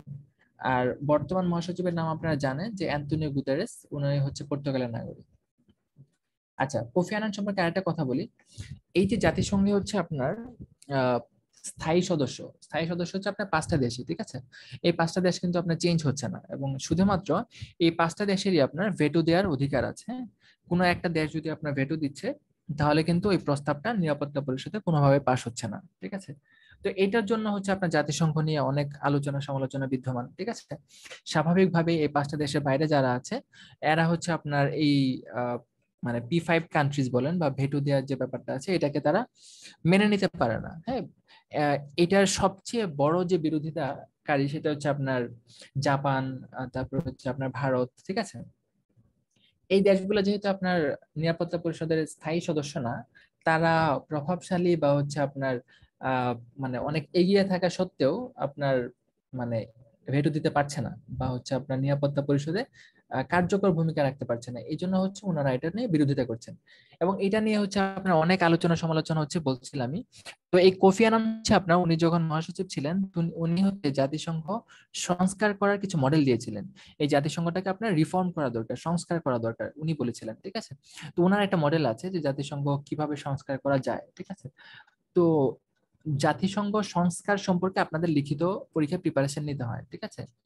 তো আমি বলছি আর কি, আপনাদের যদি সম্ভব হয় আপনারা দেখে রাখবেন, না হলে পরে দেখেন, ঠিক আছে? তো এই কোফি আনানের সংস্কার মডেলটা পরীক্ষায় আসে যে জাতিসংঘ সংস্কার সম্পর্কে কোফি আনান কি মডেল দিয়েছিল, বা আরো 2জন ব্যক্তি আছেন ওনাদের মডেলটাও পড়ে ফেলতে হয় আর কি। ওকে, আর কোফি আনানের জীবনী আছে, কোফি আনানের জীবনীটা পরীক্ষা আছে, আত্মজীবনী, interventions A life in war and piece, ঠিক আছে? উনি এই নামে একটা আত্মজীবনী লিখেছিলেন, এই বইয়ের নামটা মনে রাখতে হবে। ওকে, আর জাতিসংঘের সদস্য দেশ 193টা, এটা জানেন, কিন্তু এখানে যেটা দেখতে হবে এটা হচ্ছে আপনার সর্বশেষ সদস্য দেশ কোনটা, ঠিক আছে? জাতিসংঘের সর্বশেষ সদস্য দেশ হচ্ছে আপনার দক্ষিণ সুদান, যেটা হচ্ছে আপনার 2011 সালে আপনার সদস্যপদ লাভ করেছিল। এরপরে আর 2011 সালের পরে আর নতুন কোনো কান্ট্রি আপনার জাতিসংঘের সদস্যপদ পায়নি, ঠিক আছে? তার মানে হচ্ছে পরীক্ষা যদি আসে যে দক্ষিণ মানে সর্বশেষ সদস্য দেশ কোনটা, আপনার দক্ষিণ সুদান দাগাবেন, এবং এটার যদি সাল আসে আপনার দাগাবেন হচ্ছে 2011 সাল। আর জাতিসংঘ থেকে স্বীকৃত স্বাধীন দেশ হচ্ছে আপনার 194টা। দেখেন একটু আগে বলছিলাম যে ফিলিস্তিনকে কিন্তু জাতিসংঘ 2012 সালে স্বাধীন দেশ হিসেবে স্বীকৃতি দিয়েছে, বাট সদস্যপদ কিন্তু দেয় নাই, ঠিক আছে? তাদেরকে পর্যবেক্ষক দেশ হিসেবে রেখে দিয়েছে। যদি পরীক্ষায় আসে যে স্বীকৃত স্বাধীন দেশ কয়টা, তাহলে 194টা দাগাবেন। আর যদি আসে সদস্য দেশ কয়টা, তাহলে 193টা দাগাবেন, ঠিক আছে? এটা নিয়ে কিন্তু অনেকেই কনফিউজড হয়ে যায়, এটা খুব ভালোভাবে মনে রাখতে হবে। হ্যাঁ, স্বীকৃত স্বাধীন দেশ 194, সদস্য দেশ 193। আর সর্বশেষ স্বাধীনতাপ্রাপ্ত মানে সর্বশেষ জাতিসংঘ স্বাধীন দেশ হিসেবে স্বীকৃতি দিয়েছে আপনার ফিলিস্তিনকে 2012 সালে। ওকে, এখন হচ্ছে আপনার প্রতিষ্ঠাকালীন সম্মেলন তথ্য, ঠিক আছে? যে এই যে জাতিসংঘটা প্রতিষ্ঠিত হয়েছে, এটার পিছনের কাহিনীটা কি, জাতিসংঘ কিভাবে প্রতিষ্ঠিত হলো, ঠিক আছে? এটার পিছনের কাহিনীটা হচ্ছে আপনার এখন আমরা পড়বো। সর্বপ্রথম হচ্ছে আপনার লন্ডন ঘোষণা 1941 সালে আপনার ইংল্যান্ডের লন্ডনের জেমস প্রাসাদে হচ্ছে আপনার এই লন্ডন ঘোষণাটা আপনার স্বাক্ষরিত হয়েছিল, যেটাকে হচ্ছে আমরা লন্ডন ঘোষণাপত্র বলি। তো এই ঘোষণাপত্র হচ্ছে আপনার কয়েকটা দেশ স্বাক্ষর করেছিল, যেটাকে হচ্ছে আমরা জাতিসংঘ গঠনের প্রাথমিক পদক্ষেপ হিসেবে দেখি। তাহলে এখান থেকে যেটা পরীক্ষা আছে সেটা হচ্ছে আপনার লন্ডন ঘোষণা কবে হয়েছিল। হ্যাঁ, তো তারিখগুলো মনে রাখা কষ্টকর, তারিখগুলো না মনে রাখলেও চলবে, বাট হচ্ছে আপনার সালগুলো অবশ্যই মনে রাখবেন। তাই লন্ডন ঘোষণা হয়েছিল আপনার 1941 সালে। আচ্ছা, এরপর হচ্ছে আপনার আটলান্টিক সনদটা আপনার তারিখ সহই মনে রাখেন। এটা হয়েছিল আপনার 14 আগস্ট 1941 সালে। এটাতে কি হয়েছিল আপনার যে আটলান্টিক মহাসাগরে ব্রিটিশ মানে মানে ব্রিটিশ রণতরী, যেখানে হচ্ছে আপনার কয়েকটা দেশের প্রেসিডেন্ট একসাথে হয়েছিল, আপনার ফ্রাঙ্কলিন ডি রুজভেল্ট, তারপর হচ্ছে আপনার উইনস্টন চার্চিল, জোসেফ স্ট্যালিন, এরা হচ্ছে একসাথে হয়ে আপনার এই আটলান্টিক সনদে স্বাক্ষর করেছিল। এটাকে আপনার জাতিসংঘের মেরুদণ্ড বলা হয়। হ্যাঁ, তাহলে আটলান্টিক সনদটা কবে স্বাক্ষরিত হয়েছিল খুব ইম্পর্টেন্ট, ঠিক আছে? 14 আগস্ট 1941, এটা খুব ভালোভাবে মনে রাখবেন। এরপর হচ্ছে আপনার ওয়াশিংটন সনদ হচ্ছে আপনার, এটা আগেও বলেছি যে 1942 সালের 1 জানুয়ারি ওয়াশিংটন সনদ স্বাক্ষরিত হয়েছিল। এটাকে হচ্ছে আপনার সম্মিলিত জাতিসংঘ ঘোষণা বলে। হ্যাঁ, কয়েকটা দেশ মিলে একসাথে হচ্ছে আপনার ঘোষণা দেয় জাতিসংঘের ব্যাপারে, যেটা হচ্ছে আপনার ওয়াশিংটনের ডাম্বার ওয়ার্কস সম্মেলন বলেছিলাম। তো সেখান থেকেই এই ঘোষণাটা আসে। তো যদি পরীক্ষা আসে যে আপনার সম্মিলিত জাতিসংঘ ঘোষণা কবে আসে, তাহলে হচ্ছে আপনার 1942 সালের 1 জানুয়ারি দাগাবেন। এটা হচ্ছে আপনার ওয়াশিংটনে হয়েছিল এই সম্মেলনটা। এরপরে যে সম্মেলন হয় সেটা হচ্ছে আপনার মস্কোতে হয়, রাশিয়ার মস্কোতে। সেটা আপনার 1943 সালে হয়েছিল। আর তখন তো আপনার রাশিয়া ছিল না, তখন হচ্ছে আমরা সোভিয়েত ইউনিয়ন বলি। তো 1943 সালে আপনার সাধারণ নিরাপত্তা সংক্রান্ত 4 জাতি ঘোষণা আসে আর কি। হ্যাঁ, 4টা জাতি মিলে হচ্ছে আপনার ঘোষণা দেয়। ইউকে মানে তখন কে কে ছিল আপনার ইংল্যান্ড, রাশিয়া, চায়না আর হচ্ছে আপনার ইউএসএ। এই 4টা জাতি হচ্ছে আপনার ফ্রান্স ছিল না আর কি তখন। এই 4টা জাতি হচ্ছে আপনার সাধারণ নিরাপত্তা সংক্রান্ত 4 জাতি ঘোষণা দেয়। এই 4 জাতির ঘোষণাটা ছিল কিরকম যে আপনার এই 4টা জাতির উপরে 4টা জাতির কোনো একটা জাতির উপরে যদি আক্রমণ আসে, তাহলে বাকি দেশগুলো হচ্ছে আপনার মানে ওই বাকি 3টা হচ্ছে আপনার তাদের হয়ে যুদ্ধ করবে। হ্যাঁ, এরকম একটা ছিল, মানে সনদে স্বাক্ষর করেছিল তারা। এরপর এটা হচ্ছে আপনার তেহরান সম্মেলন, যেটা আপনার 1943 সালে হয়েছিল, যেটা 28 নভেম্বর থেকে 1 ডিসেম্বর হয় ইরানের তেহরানে। সেখানে হচ্ছে আপনার বাকি যে সদস্য মানে বাকি যে দেশগুলো আছে সবাইকে হচ্ছে আপনার সদস্য হওয়ার জন্য আহ্বান করা হয়, ঠিক আছে? আচ্ছা, এরপর হচ্ছে আপনার ডাম্বারটন উক্সে হচ্ছে আরেকটা সম্মেলন হয়, যেটা হয় আপনার 1944 সালে 21 আগস্ট থেকে 28 সেপ্টেম্বর। সেখানে হচ্ছে আপনার সাধারণ আন্তর্জাতিক সংগঠন প্রতিষ্ঠার প্রস্তাব সমূহ, মানে হচ্ছে আপনার এই যে জাতিসংঘটা গঠিত হবে, হ্যাঁ, এটার আপনার কি কি নিয়ম কানুন থাকবে, কি কি রুলস রেগুলেশন থাকবে, এটার অধীনে আর কি কি সংগঠন গঠিত হতে পারে, মানে এটা চলবে কিভাবে, ঠিক আছে? এগুলো নিয়ে হচ্ছে আপনার একটা খসড়া প্রণয়ন করা হয়, ঠিক আছে? তো এটা হচ্ছে আপনার 1944 সালে হয়েছিল। তো এখান থেকে বেসিক্যালি আপনার ডাম্বারটন উক্স সম্মেলনটা কবে হয়েছিল সেটা আসে 1944 সালে। হ্যাঁ, এরপরে হচ্ছে আপনার ইয়ালটা সম্মেলন হয়। ইয়ালটা সম্মেলনটা খুবই ইম্পর্টেন্ট, যেহেতু আপনার ইয়ালটা সম্মেলনটা বেসিক্যালি হচ্ছে আপনার ইউক্রেনে ছিল আগে, ঠিক আছে। তো ইয়ালটা ইউক্রেনের ক্রিমিয়ার একটা শহর ছিল, বাট ক্রিমিয়াতে এখন আপনার রাশিয়ার দখলে আছে। আপনারা জানেন যে 2014 সালে রাশিয়া কিন্তু ইউক্রেনের কাছ থেকে ক্রিমিয়াটা দখল করে নিয়েছে। তো যাই হোক, 1945 সালের আপনার 4 থেকে 11 ফেব্রুয়ারি এই ক্রিমিয়ার ইয়ালটাতে এই সম্মেলনটা হয়েছিল। এখানেই হচ্ছে বেসিক্যালি আপনার যে অঘটনটা ঘটানো হয় সেটা হচ্ছে আপনার নিরাপত্তা পরিষদের যে 5টা রাষ্ট্র আছে সেগুলোকে স্থায়ী সদস্যপদ দেওয়া হয় এবং এদেরকে ভেটো ক্ষমতা প্রদান করা হয়। হ্যাঁ, এরপরে আপনার সান ফ্রান্সিসকো সম্মেলন হয়। এইটাই হচ্ছে আপনার সর্বশেষ সম্মেলন জাতিসংঘ রিলেটেড, মানে জাতিসংঘ গঠন রিলেটেড। তো এটা আপনার 25শে এপ্রিল থেকে 26শে জুন 1945 সালে হয়েছিল যুক্তরাষ্ট্রের সান ফ্রান্সিসকো শহরে। এখানে হচ্ছে আপনার 50টা রাষ্ট্রকে জাতিসংঘ 50টা রাষ্ট্র হচ্ছে আপনার জাতিসংঘ সনদে স্বাক্ষর করে। এরপরে হচ্ছে আপনার 15 অক্টোবর আপনারা জানেন পোল্যান্ড স্বাক্ষর করেছে এবং 24শে অক্টোবর জাতিসংঘ সনদ কার্যকর হয়েছে। এই জন্য হচ্ছে আপনার 24শে অক্টোবরকে আমরা জাতিসংঘ দিবস হিসেবে বিবেচনা করি। আচ্ছা, এখন হচ্ছে আপনার জাতিসংঘের মূল অঙ্গ সংগঠন। হ্যাঁ, জাতিসংঘ তো একটা বিশাল বড় একটা সংগঠন, তো এটাতে সব কার্যক্রম একা একা মানে করতে পারে না। এই জন্য হচ্ছে আপনার এটার 6টা অঙ্গ সংগঠন রয়েছে। এই 6টা অঙ্গ সংগঠন কি কি? আপনার সাধারণ পরিষদ, নিরাপত্তা পরিষদ, এটা ছাড়া আরেকটা হচ্ছে আপনার অর্থনৈতিক ও সামাজিক পরিষদ, যেটাকে আমরা ইকোসোক বলি। এরপরে হচ্ছে আপনার ওসি মানে ওসি পরিষদ, বা এটাকে আমরা ট্রাস্টিশিপ কাউন্সিল বলি, আন্তর্জাতিক আদালত বা ICJ, international court of justice, আর এটা হচ্ছে আপনার সচিবালয় বা সেক্রেটারিয়েট। ঠিক আছে, এই 6টা হচ্ছে আপনার মূল অঙ্গ সংগঠন।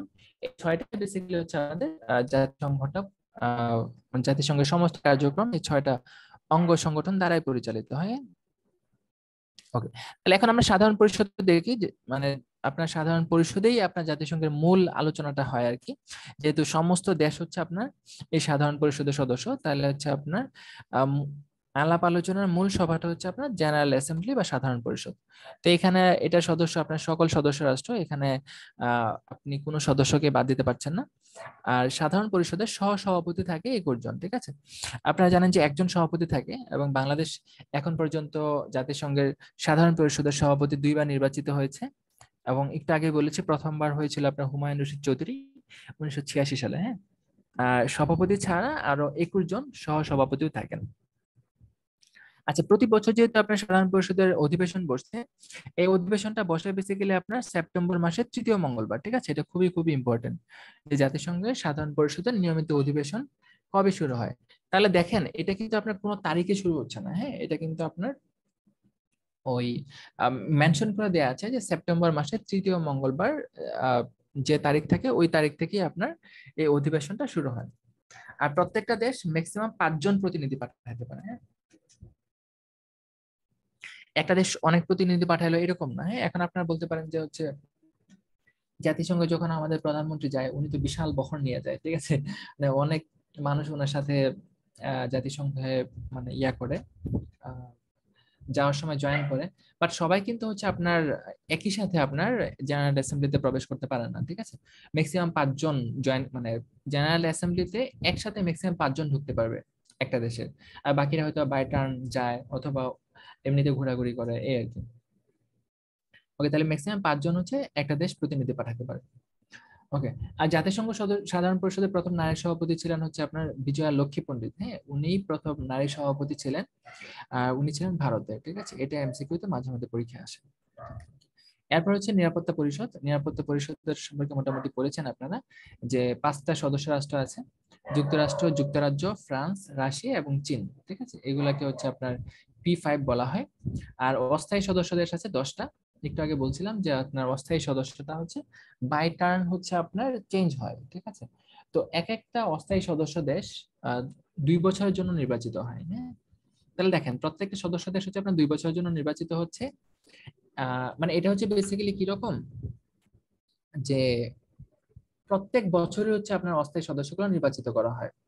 ধরেন প্রত্যেক বছর 5টা করে দেশ বের হয়ে যাচ্ছে, 5টা করে দেশ ঢুকছে, এরকম আর কি। ঠিক আছে, প্রত্যেক দেশের সামনে সুযোগটা আসে। তো অনেক সময় দেখা যায় যে ধরেন বাংলাদেশ যেটা করেছিল যে বাংলাদেশের অস্থায়ী সদস্য হওয়ার সুযোগ এসেছিল বাংলাদেশের, কিন্তু জাপান হচ্ছে বলছিল বাংলাদেশকে যে সুযোগটা যাতে বাংলাদেশ গ্রহণ না করে জাপানের পক্ষে ভোট দেয়। কারণ জাপান হচ্ছে বাই এনিওয়ে, ঠিক আছে, ওরা নিরাপত্তা পরিষদে থাকতে চায়।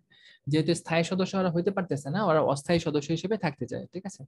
এই জন্য ওরা হচ্ছে যে প্রতি 2 বছর পর পরই হচ্ছে যে আহ, একটু যারা হচ্ছে আপনার আন্ডার ডেভেলপড মানে লিস্ট ডেভেলপড বা ডেভেলপিং কান্ট্রি, ওদের সাথে হচ্ছে আপনার ডিপ্লোম্যাটিক্যালি রিলেশনটা এরকম ভাবে তৈরি করে যে আপনারা হচ্ছে সদস্য না হয়ে আমাদেরকে ভোট দেন, ঠিক আছে, আমাদেরকে সুযোগটা দেন, এরকম হয় আর কি। এটা বিনিময়ে হচ্ছে বিশাল সুযোগ সুবিধা ওই কান্ট্রি অবশ্যই পায়। এটা। স্যার আমার একটা কোয়েশ্চেন ছিল। জি জি। মানে আমাদের যে মানে এখানে 10টা যে অস্থায়ী সদস্য আছে, এনারা কি চাইলে ভেটো দিতে পারবে? না না, ওনাদের ভেটো দেওয়ার ক্ষমতা নেই। ভেটো শুধুমাত্র আপনার 5টা সদস্য দেশে দিতে পারবে, ঠিক আছে। তাহলে স্যার মানে অস্থায়ী সদস্য থেকে লাভ কি স্যার? অস্থায়ী সদস্য থেকে লাভ হচ্ছে আপনার যে সাধারণ পরিষদে কোনো একটা ইস্যু উঠানোর আগে আপনার সেটা নিরাপত্তা পরিষদে উঠায়, এরকম আর কি। তো এই নিরাপত্তা পরিষদে হচ্ছে আগে ভোটাভুটি হয়। একটা বলেছিলাম যে আপনার কোনো একটা প্রস্তাব যদি নিরাপত্তা পরিষদে পাশ হইতে হয়, সেখানে 2/3 ভোট লাগে, মানে 9টা হ্যাঁ ভোট লাগে। তো ওই 9টা হ্যাঁ ভোট তো আপনার আগে নিরাপত্তা পরিষদে ভোটাভুটি হচ্ছে, তারপর সাধারণ পরিষদে। তার মানে হচ্ছে যারা অস্থায়ী সদস্য, এদেরও আপনার পুরোপুরি ক্ষমতা না থাকলেও কিছুটা ক্ষমতা আছে, এটাই আর কি, আর কিছু না। বুঝতে পারছি স্যার। বাট জাপান মানে সবভাবে চেষ্টা করতেছে যে স্থায়ী সদস্য হওয়ার জন্য, বাট যেহেতু জাতিসংঘ রিফর্ম করছে না বা সংস্কার করতেছে না, এবং হচ্ছে আপনার নিকট ভবিষ্যতে করার সম্ভাবনাও নাই, সেক্ষেত্রে হচ্ছে ওদেরকে অস্থায়ী হিসেবে থেকেই সন্তুষ্ট হইতে হচ্ছে আর কি, এরকম। আচ্ছা, এই যে নিরাপত্তা পরিষদের সুপারিশ ক্রমে জাতিসংঘের নতুন সদস্য গ্রহণ করা হয়, ঠিক আছে। তো এর আগে সুপারিশ করে এরপর হচ্ছে আপনার সাধারণ পরিষদে যায় এটা। আর ভেটো হচ্ছে ল্যাটিন শব্দ, এটা মাঝে মধ্যে পরীক্ষা আসে যে ভেটো হচ্ছে কোন ভাষার শব্দ, এটা হচ্ছে ল্যাটিন শব্দ। আর ভেটো অর্থ হচ্ছে আই ফরবিট, বা আমি এটা মানি না, ঠিক আছে। তো আমি এটা বিরোধিতা করি, এবং একটা কান্ট্রি ভেটো দিলেই সেটা হচ্ছে পাশ হবে না নিরাপত্তা পরিষদের, মানে স্থায়ী সদস্যগুলো। ওকে, এরপর হচ্ছে আপনার অর্থনৈতিক এবং সামাজিক পরিষদ, যেটাকে আমরা ইকোনমিক এন্ড সোশ্যাল কাউন্সিল বলি। তো অর্থনৈতিক এবং সামাজিক পরিষদে হচ্ছে আপনার 54টা সদস্য দেশ থাকে, ঠিক আছে। তো এটা হচ্ছে আপনার প্রতি বছর 3 বছর মেয়াদে এই পরিষদের সদস্য নির্বাচিত হয় 18 জন। দেখেন এখানে একটু কনফিউশন তৈরি হয় যে প্রতি বছর হচ্ছে 18 জন করে, 18টা করে কান্ট্রি হচ্ছে এটা সদস্য হচ্ছে। দেখেন মানে কিরকম ব্যাপারটা, আপনার টোটাল হচ্ছে এখন 54টা কান্ট্রি আছে, হ্যাঁ। তো এই বছর শেষে 18টা কান্ট্রি বের হয়ে যাবে, বাকি 36টা থাকবে, ওদের ধরেন আরো 2 বছর মেয়াদ আছে। আর যে 18টা কান্ট্রি বের হয়ে যাচ্ছে, এদের ধরেন আপনার 3 বছর মেয়াদ শেষ হয়ে গেছে। তো এরপরে 18টা ঢুকলো, তাহলে যে 18টা নতুন সদস্য হলো, এদের কিন্তু 3 বছর মেয়াদ আছে। আর বাকি যে দুইটা 18 18 36টা আছে, এদের ধরেন কারো 1 বছর মানে 1 বছর মেয়াদ আছে, আবার কারো 2 বছর মেয়াদ আছে। মানে এরকম করে হচ্ছে আপনার প্রত্যেকটা কান্ট্রি 3 বছর মেয়াদ থাকে, কিন্তু প্রতি বছর হচ্ছে সদস্য হয় করে আপনার 18 জন করে, এরকম আর কি। তো প্রত্যেক বছর 18টা করে রিপ্লেস হচ্ছে। আর এটার হচ্ছে আপনার মানে ইকোসোক বা ইকোনমিক এন্ড সোশ্যাল কাউন্সিল যেটাকে বলি, এটা কমপক্ষে 2বার এটার অধিবেশন বসে। এটা আপনার নিউ ইয়র্কও হতে পারে, আপনার জেনেভা হতে পারে, ঠিক আছে। এটা ডিপেন্ড করে আপনার অথরিটির উপরে কোথায় তারা অধিবেশনটা করবে। যেহেতু আপনার দুইটা হেডকোয়ার্টারে আছে, একটা নিউ ইয়র্কে, একটা হচ্ছে আপনার সুইজারল্যান্ডের জেনেভায়, ঠিক আছে। আচ্ছা, এই পরিষদে আঞ্চলিক কমিশন আছে 5টা, ঠিক আছে। অর্থনৈতিক এবং সামাজিক পরিষদের আঞ্চলিক কমিশন আছে, মানে এই পুরো বিশ্ব জুড়ে মানে বিভিন্ন এরিয়াতে ভাগ করা আছে। টোটাল 5টা হচ্ছে আঞ্চলিক কমিশন আছে। ওকে। আচ্ছা, এখন হচ্ছে আপনার ওসি পরিষদ। ওসি পরিষদটা হচ্ছে আপনার 1945 সালে গঠিত হয়, যখন আপনার জাতিসংঘ গঠিত হয়েছিল, তখনই ওসি পরিষদ গঠিত হয়। তো ওই ওসি পরিষদের কাজটা হচ্ছে কি আপনার যেসব উপনিবেশভুক্ত যেসব দেশ বা অঞ্চল আছে, এই দেশগুলাকে হচ্ছে আপনার স্বাধীন করে জাতিসংঘের অন্তর্ভুক্ত করা, এটা ছিল আপনার মানে এই উদ্দেশ্যকে সামনে রেখে আপনার ওসি পরিষদ গঠিত হয়েছিল। মানে হচ্ছে আপনার জাতিসংঘ প্রতিষ্ঠার পরেও অনেকগুলো আপনার উপনিবেশ রয়ে গিয়েছিল, ঠিক আছে, মানে কলোনি যেটাকে বলে। আর কলোনি তো হচ্ছে কেন গঠন করা হয়, আপনার ওই দেশটাকে বেসিক্যালি শোষণ করার জন্য বা এক্সপ্লয়েট করার জন্য। এই যে আমরা হচ্ছে আপনার ব্রিটিশ কলোনিতে ছিলাম বা ব্রিটিশদের উপনিবেশ ছিলাম আমরা, ঠিক আছে। তো ব্রিটিশরা আপনারা জানেন যে একদম 200 বছর আমাদেরকে শোষণ করেছে, ঠিক আছে।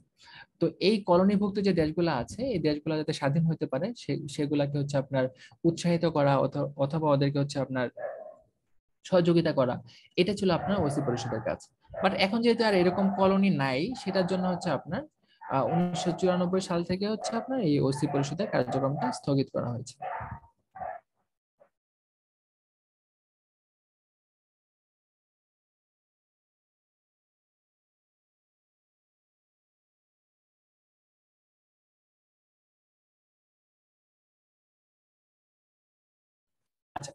এরপর হচ্ছে আপনার আন্তর্জাতিক আদালত বা আপনার ইন্টারন্যাশনাল কোর্ট অফ জাস্টিস যেটাকে বলি আমরা। এটা হচ্ছে জাতিসংঘের প্রধান বিচার বিভাগীয় ব্যবস্থা। আচ্ছা, তা শুনতে পাচ্ছেন? জি জি শুনতে পাচ্ছি, আমার কথা বোঝা যাচ্ছে? এমনি এই যে ভেটো মারার যে বিষয়টা, এটা মানে প্রতি বছরই একটা দেশ এই যারা মানে পর্যবেক্ষক, স্থায়ী পর্যবেক্ষক, তারা প্রতি বছরই একটা দেশের বিরুদ্ধে ভেটো মারলো। যেমন বাংলাদেশ আবেদন করলো যে আমরা জাতিসংঘের হতে চাচ্ছি, সদস্য হতে চাচ্ছি। এখন চীন ভেটো মারলো, যে মানে ভেটো দিল, না করলো। জি জি। এবার আবার বললো বাংলাদেশ আমরা আবার চাচ্ছি 1 বছর পরে। তো এরকম ভাবে কি করা যায় যে একবার আমি চাইলাম দিল না, ভেটো মারলো, এইভাবে মানে এরকম কি এটা হয় পসিবল? হ্যাঁ হ্যাঁ হতে পারে। ধরেন এটা হচ্ছে আপনার ওই কান্ট্রির সাথে ডিপ্লোম্যাটিক রিলেশনের উপর ডিপেন্ড করে। ধরেন হচ্ছে যে এটা জানা কথা যে যদি আপনার ফিলিস্তিন পূর্ণ সদস্য হতে চায়, আমেরিকা ভেটো দিবে। এখন ফিলিস্তিন যদি কোনোভাবে আমেরিকার সাথে কূটনৈতিক সম্পর্ক ভালো করতে পারে, ওরা মানে এটা জানা কথা যে ওরা বিরোধিতা করবেই, ঠিক আছে? তো ওরা যদি ওদের সাথে কূটনৈতিক সম্পর্ক উন্নত করতে পারে, বুঝাইতে পারে যে না আমরা তোমাদের জন্য ক্ষতিকর না, বা আমরা তোমাদের স্বার্থে, মানে পৃথিবীটা হচ্ছে পুরো আপনার কি বলে স্বার্থের সম্পর্ক, ঠিক আছে, ম্যাটার অফ ইন্টারেস্ট, ঠিক আছে, আমরা তোমাদের কাজে আসতে পারি, বা আহ, আমাদের কাজ মানে আমরা তোমাদের স্বার্থে কাজে লাগতে পারি, এরকম বুঝাইতে পারে, ডিপ্লোম্যাটিক রিলেশন ডেভেলপ করতে পারে, এবং তাদেরকে আশ্বস্ত করতে পারে যে না তারা আর ভেটো দিবে না। তখন হচ্ছে ধরেন মানে সেটা যদি আবার আবেদন করে সদস্যপদের জন্য, তাহলে হয়তো বা তারা ভেটো দিল না, সদস্য হয়ে গেল। বাট ফিলিস্তিন এবং আমেরিকার ক্ষেত্রে যেটা হয়েছে যে ওরা প্রতি বছর আবেদন করলে প্রতি বছরই ভেটো দিবে, এটা জানা কথা, এই জন্য ওরা এখন আর আবেদন করে না, ঠিক আছে। আর বাংলাদেশের ক্ষেত্রে যেটা হয়েছিল আপনার, বাংলাদেশ কিন্তু আপনার স্বাধীন হচ্ছে দেখেন 1971 সালে 16 ডিসেম্বর, কিন্তু আপনার ইয়া পাইছে কবে, স্বাধীনতা মানে সদস্যপদ পাইছে কবে আপনার 1974 সালে, তাই না? তাহলে আপনার বাংলাদেশ কেন আপনার 1972-এ সদস্যপদ পাইলো না বা 73-এ পাইলো না, ঠিক আছে? কারণ হচ্ছে তখন হচ্ছে আপনার চীন বাংলাদেশের সদস্যপদ নিয়ে ভেটো দিত, ঠিক আছে। কারণ হচ্ছে আপনারা জানেন যে চীন কিন্তু বাংলাদেশের স্বাধীনতার বিরুদ্ধে ছিল।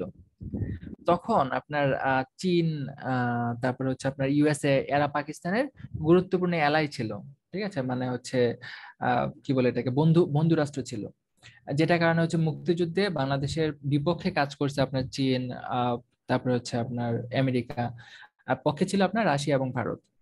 তো এটার জন্য হচ্ছে বাংলাদেশ যখন স্বাধীন হয়ে গেছে, আহ আমেরিকা যদিও বাংলাদেশের স্বাধীনতার বিপক্ষে ছিল, বাট একবার বাংলাদেশ যখন স্বাধীন হয়ে গেছে, তখন হচ্ছে আমেরিকার যে রাষ্ট্রপ্রধান রিচার্ড নিক্সন ছিল, উনি দেখলো যে আমেরিকার জনগণ বাংলাদেশের পক্ষে, ঠিক আছে। আপনারা দেখবেন যে একটা রাষ্ট্রের সরকার যেসব সিদ্ধান্ত নেয়, ওই সিদ্ধান্তগুলো কিন্তু রাষ্ট্রের সরকারের একার সিদ্ধান্ত না, জনগণের সিদ্ধান্তগুলাই বা জনমতগুলাই কিন্তু সরকারের সিদ্ধান্ত দ্বারা প্রতিফলিত হয়, ঠিক আছে। আমাদের দেশে যখন হচ্ছে আপনার রোহিঙ্গারা আশ্রয় লাভ করে, হ্যাঁ, তখন কিন্তু সবাই চাচ্ছিল যে মানে সমস্ত মানুষই কিন্তু আপনার রোহিঙ্গাদের পক্ষে, আপনার ওরা মুসলমান, ওরা আমাদের ভাই, ওদেরকে আশ্রয় দেওয়া উচিত, ঠিক আছে, আমরা কিন্তু সবাই এরকম রোহিঙ্গাদের পক্ষে কথা বলছিলাম। এটার কারণে কিন্তু সরকার মানে ওদেরকে আশ্রয় দেওয়া সাহস করতে পেরেছে বা ওই পজিটিভ ডিসিশন নিয়েছিল। তো ঠিক সেরকম ভাবেই কিন্তু আপনার সরকারের সিদ্ধান্ত জনমতের দ্বারা প্রতিফলিত হয়। এই যে ব্রেক্সিট হয়েছে আপনার, ব্রিটেন ইউরোপীয় ইউনিয়ন থেকে বের হয়ে গেছে, ঠিক আছে, এটা কিন্তু আপনার ব্রিটেনের জনগণ চাচ্ছিল, সেটা সরকার থেকে জনগণ বেশি চাচ্ছিল। তো ঠিক একইভাবে হচ্ছে যখন দেখলো আমেরিকা সরকার প্রথমে হচ্ছে বাংলাদেশের স্বাধীনতা বিরোধিতা করছে আহ এককভাবে, কিন্তু যখন দেখলো যে বাংলাদেশ স্বাধীনতা লাভ করে ফেলছে এবং হচ্ছে আমেরিকা জনগণের বিশাল একটা অংশের সফট কর্নার আছে বাংলাদেশের জন্য, ইভেন আপনারা দেখেছেন যে নিউ ইয়র্কে ইয়া কি বলে কনসার্ট হয়েছে, জর্জ হ্যারিসন কনসার্ট করেছে যে আপনার মুক্তিযুদ্ধের ফান্ড কালেক্ট করার জন্য, এবং বিপুল সংখ্যক মানুষ হচ্ছে আপনার বাংলাদেশের প্রতি সিম্পেথি প্রকাশ করেছে, বিভিন্নভাবে সাহায্য করেছে, হ্যাঁ। তখন দেখলো যে না, বাংলাদেশের স্বাধীনতার বিরোধিতা করে আর লাভ নাই, তখন হচ্ছে আমেরিকা সরকার কিন্তু আপনার বাংলাদেশ বাংলাদেশকে হচ্ছে আপনার স্বীকৃতি দিয়েছে, কিন্তু হ্যাঁ আমেরিকা কিন্তু স্বীকৃতি দিতে খুব বেশি দেরি করে না, 1972 সালে দিয়ে দিয়েছে। বাট চীন কিন্তু যেহেতু সমাজতান্ত্রিক রাষ্ট্র, তারা একটু মানে একগুঁয়ে ছিল, তারা বাংলাদেশকে মানে স্বীকৃতি বলেন বা আহ ইয়া বলেন, কি বলে, ওই জাতিসংঘের সদস্যপদ ওগুলো দিতে চাচ্ছিল না। তো 2টা বছর হচ্ছে আপনার 1972-73, 2 বছর হচ্ছে বাংলাদেশ আবেদন করেছে, 2 বছর ভেটো দিয়েছে। এরপর হচ্ছে বঙ্গবন্ধু হচ্ছে আপনার চীনের সাথে মানে কূটনৈতিক সম্পর্ক আরো ডেভেলপ করেছে, তাদেরকে বুঝাইতে সক্ষম হয়েছে যে না বাংলাদেশ চীনের জন্য ক্ষতিকর না কোনো একটা ভাবে, যাই হোক। তো এরপর হচ্ছে 1974 সালে হচ্ছে বাংলাদেশ সদস্যপদ পাইছে, ঠিক আছে, বাট প্রথম 2 বছর পাই নাই। বাট সদস্যপদ তো পাইছে, কিন্তু বাংলাদেশে কিন্তু আপনার চীন ইয়া করে নাই, স্বীকৃতি দেয় নাই। বাংলাদেশে কিন্তু আপনার চীন স্বীকৃতি দিয়েছে, স্বাধীন দেশ হিসেবে স্বীকৃতি দিয়েছে 1975 বঙ্গবন্ধু মারা যাওয়ার পরে, সম্ভবত 31শে আগস্ট বা এরকম কিছু একটা হবে। 31শে আগস্ট। হ্যাঁ, 31শে আগস্ট, তো বঙ্গবন্ধু মারা যাওয়ার পরে। ঠিক আছে, তো এগুলো বেসিক্যালি আপনার ডিপ্লোম্যাটিক রিলেশনের উপর ডিপেন্ড করে। আচ্ছা, তো আন্তর্জাতিক আদালতে কি আপনার জাতিসংঘের প্রধান বিচার বিভাগীয় সংস্থা, এটাকে আমরা আইসিজে বা আন্তর্জাতিক আদালত বলি। তো এটা সদর দপ্তর হচ্ছে আপনার নেদারল্যান্ডের দ্য হ্যাগ নামক শহরে। তো এটা 1945 সালে হচ্ছে প্রতিষ্ঠিত হয়েছিল জাতিসংঘ প্রতিষ্ঠার সাথে সাথেই, কিন্তু এটা কার্যক্রম শুরু হয় 1946 সালে। তো এটা টোটাল হচ্ছে আপনার বিচারক সংখ্যা 15 জন।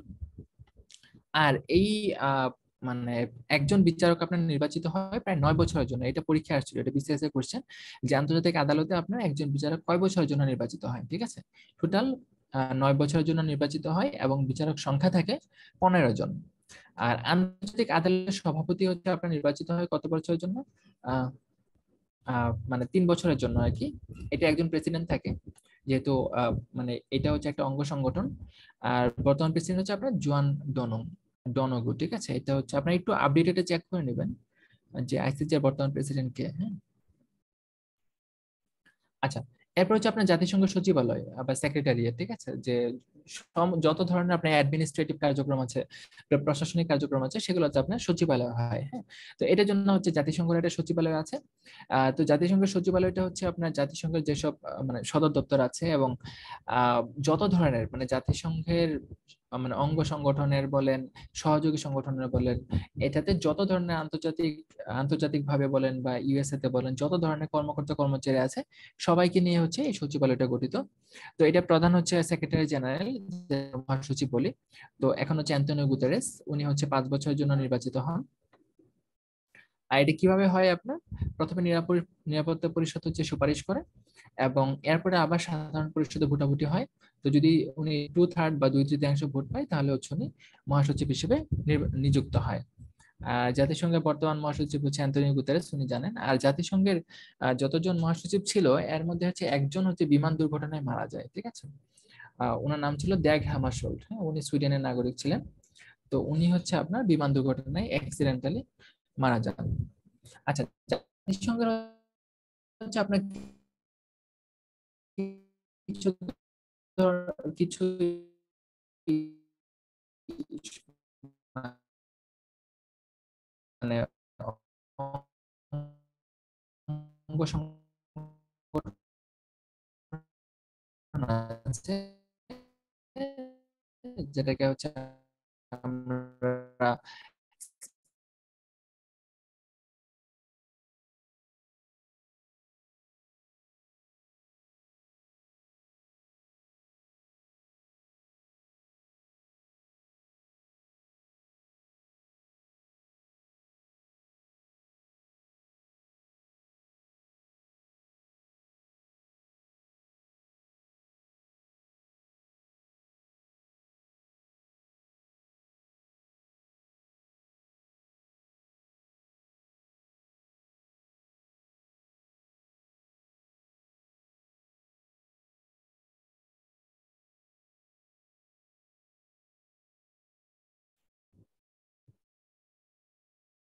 আচ্ছা, জাতিসংঘের আপনার কিছু বিশেষায়িত সংস্থা আছে। এখন শুধু হচ্ছে আমরা মানে নামগুলো এবং ইলাবোরেশন গুলো দেখবো।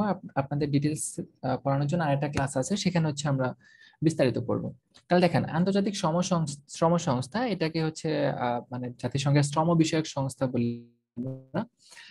তো এটার নাম চাইলো ইন্টারন্যাশনাল লেবার অর্গানাইজেশন। ঠিক আছে, ফুড এন্ড এগ্রিকালচার অর্গানাইজেশন। এরা হচ্ছে আপনার যত মানে খাদ্য এবং কৃষি নিয়ে যত ধরনের কার্যক্রম আছে, সেগুলো নিয়ে মানে কথা বলে আর কি। এটা সদর দপ্তর আপনার ইতালির রোমে অবস্থিত। সদর দপ্তর কোথায় অবস্থিত হয়েছে, কি কি ইনফরমেশন লাগবে, এটা আমরা আরেকটা ক্লাসে পড়াবো আর কি। হ্যাঁ, আর বিশ্ব স্বাস্থ্য সংস্থা, ওয়ার্ল্ড হেলথ অর্গানাইজেশন, এটা করোনার সময় খুবই মানে প্রভাব রেখেছে আর কি।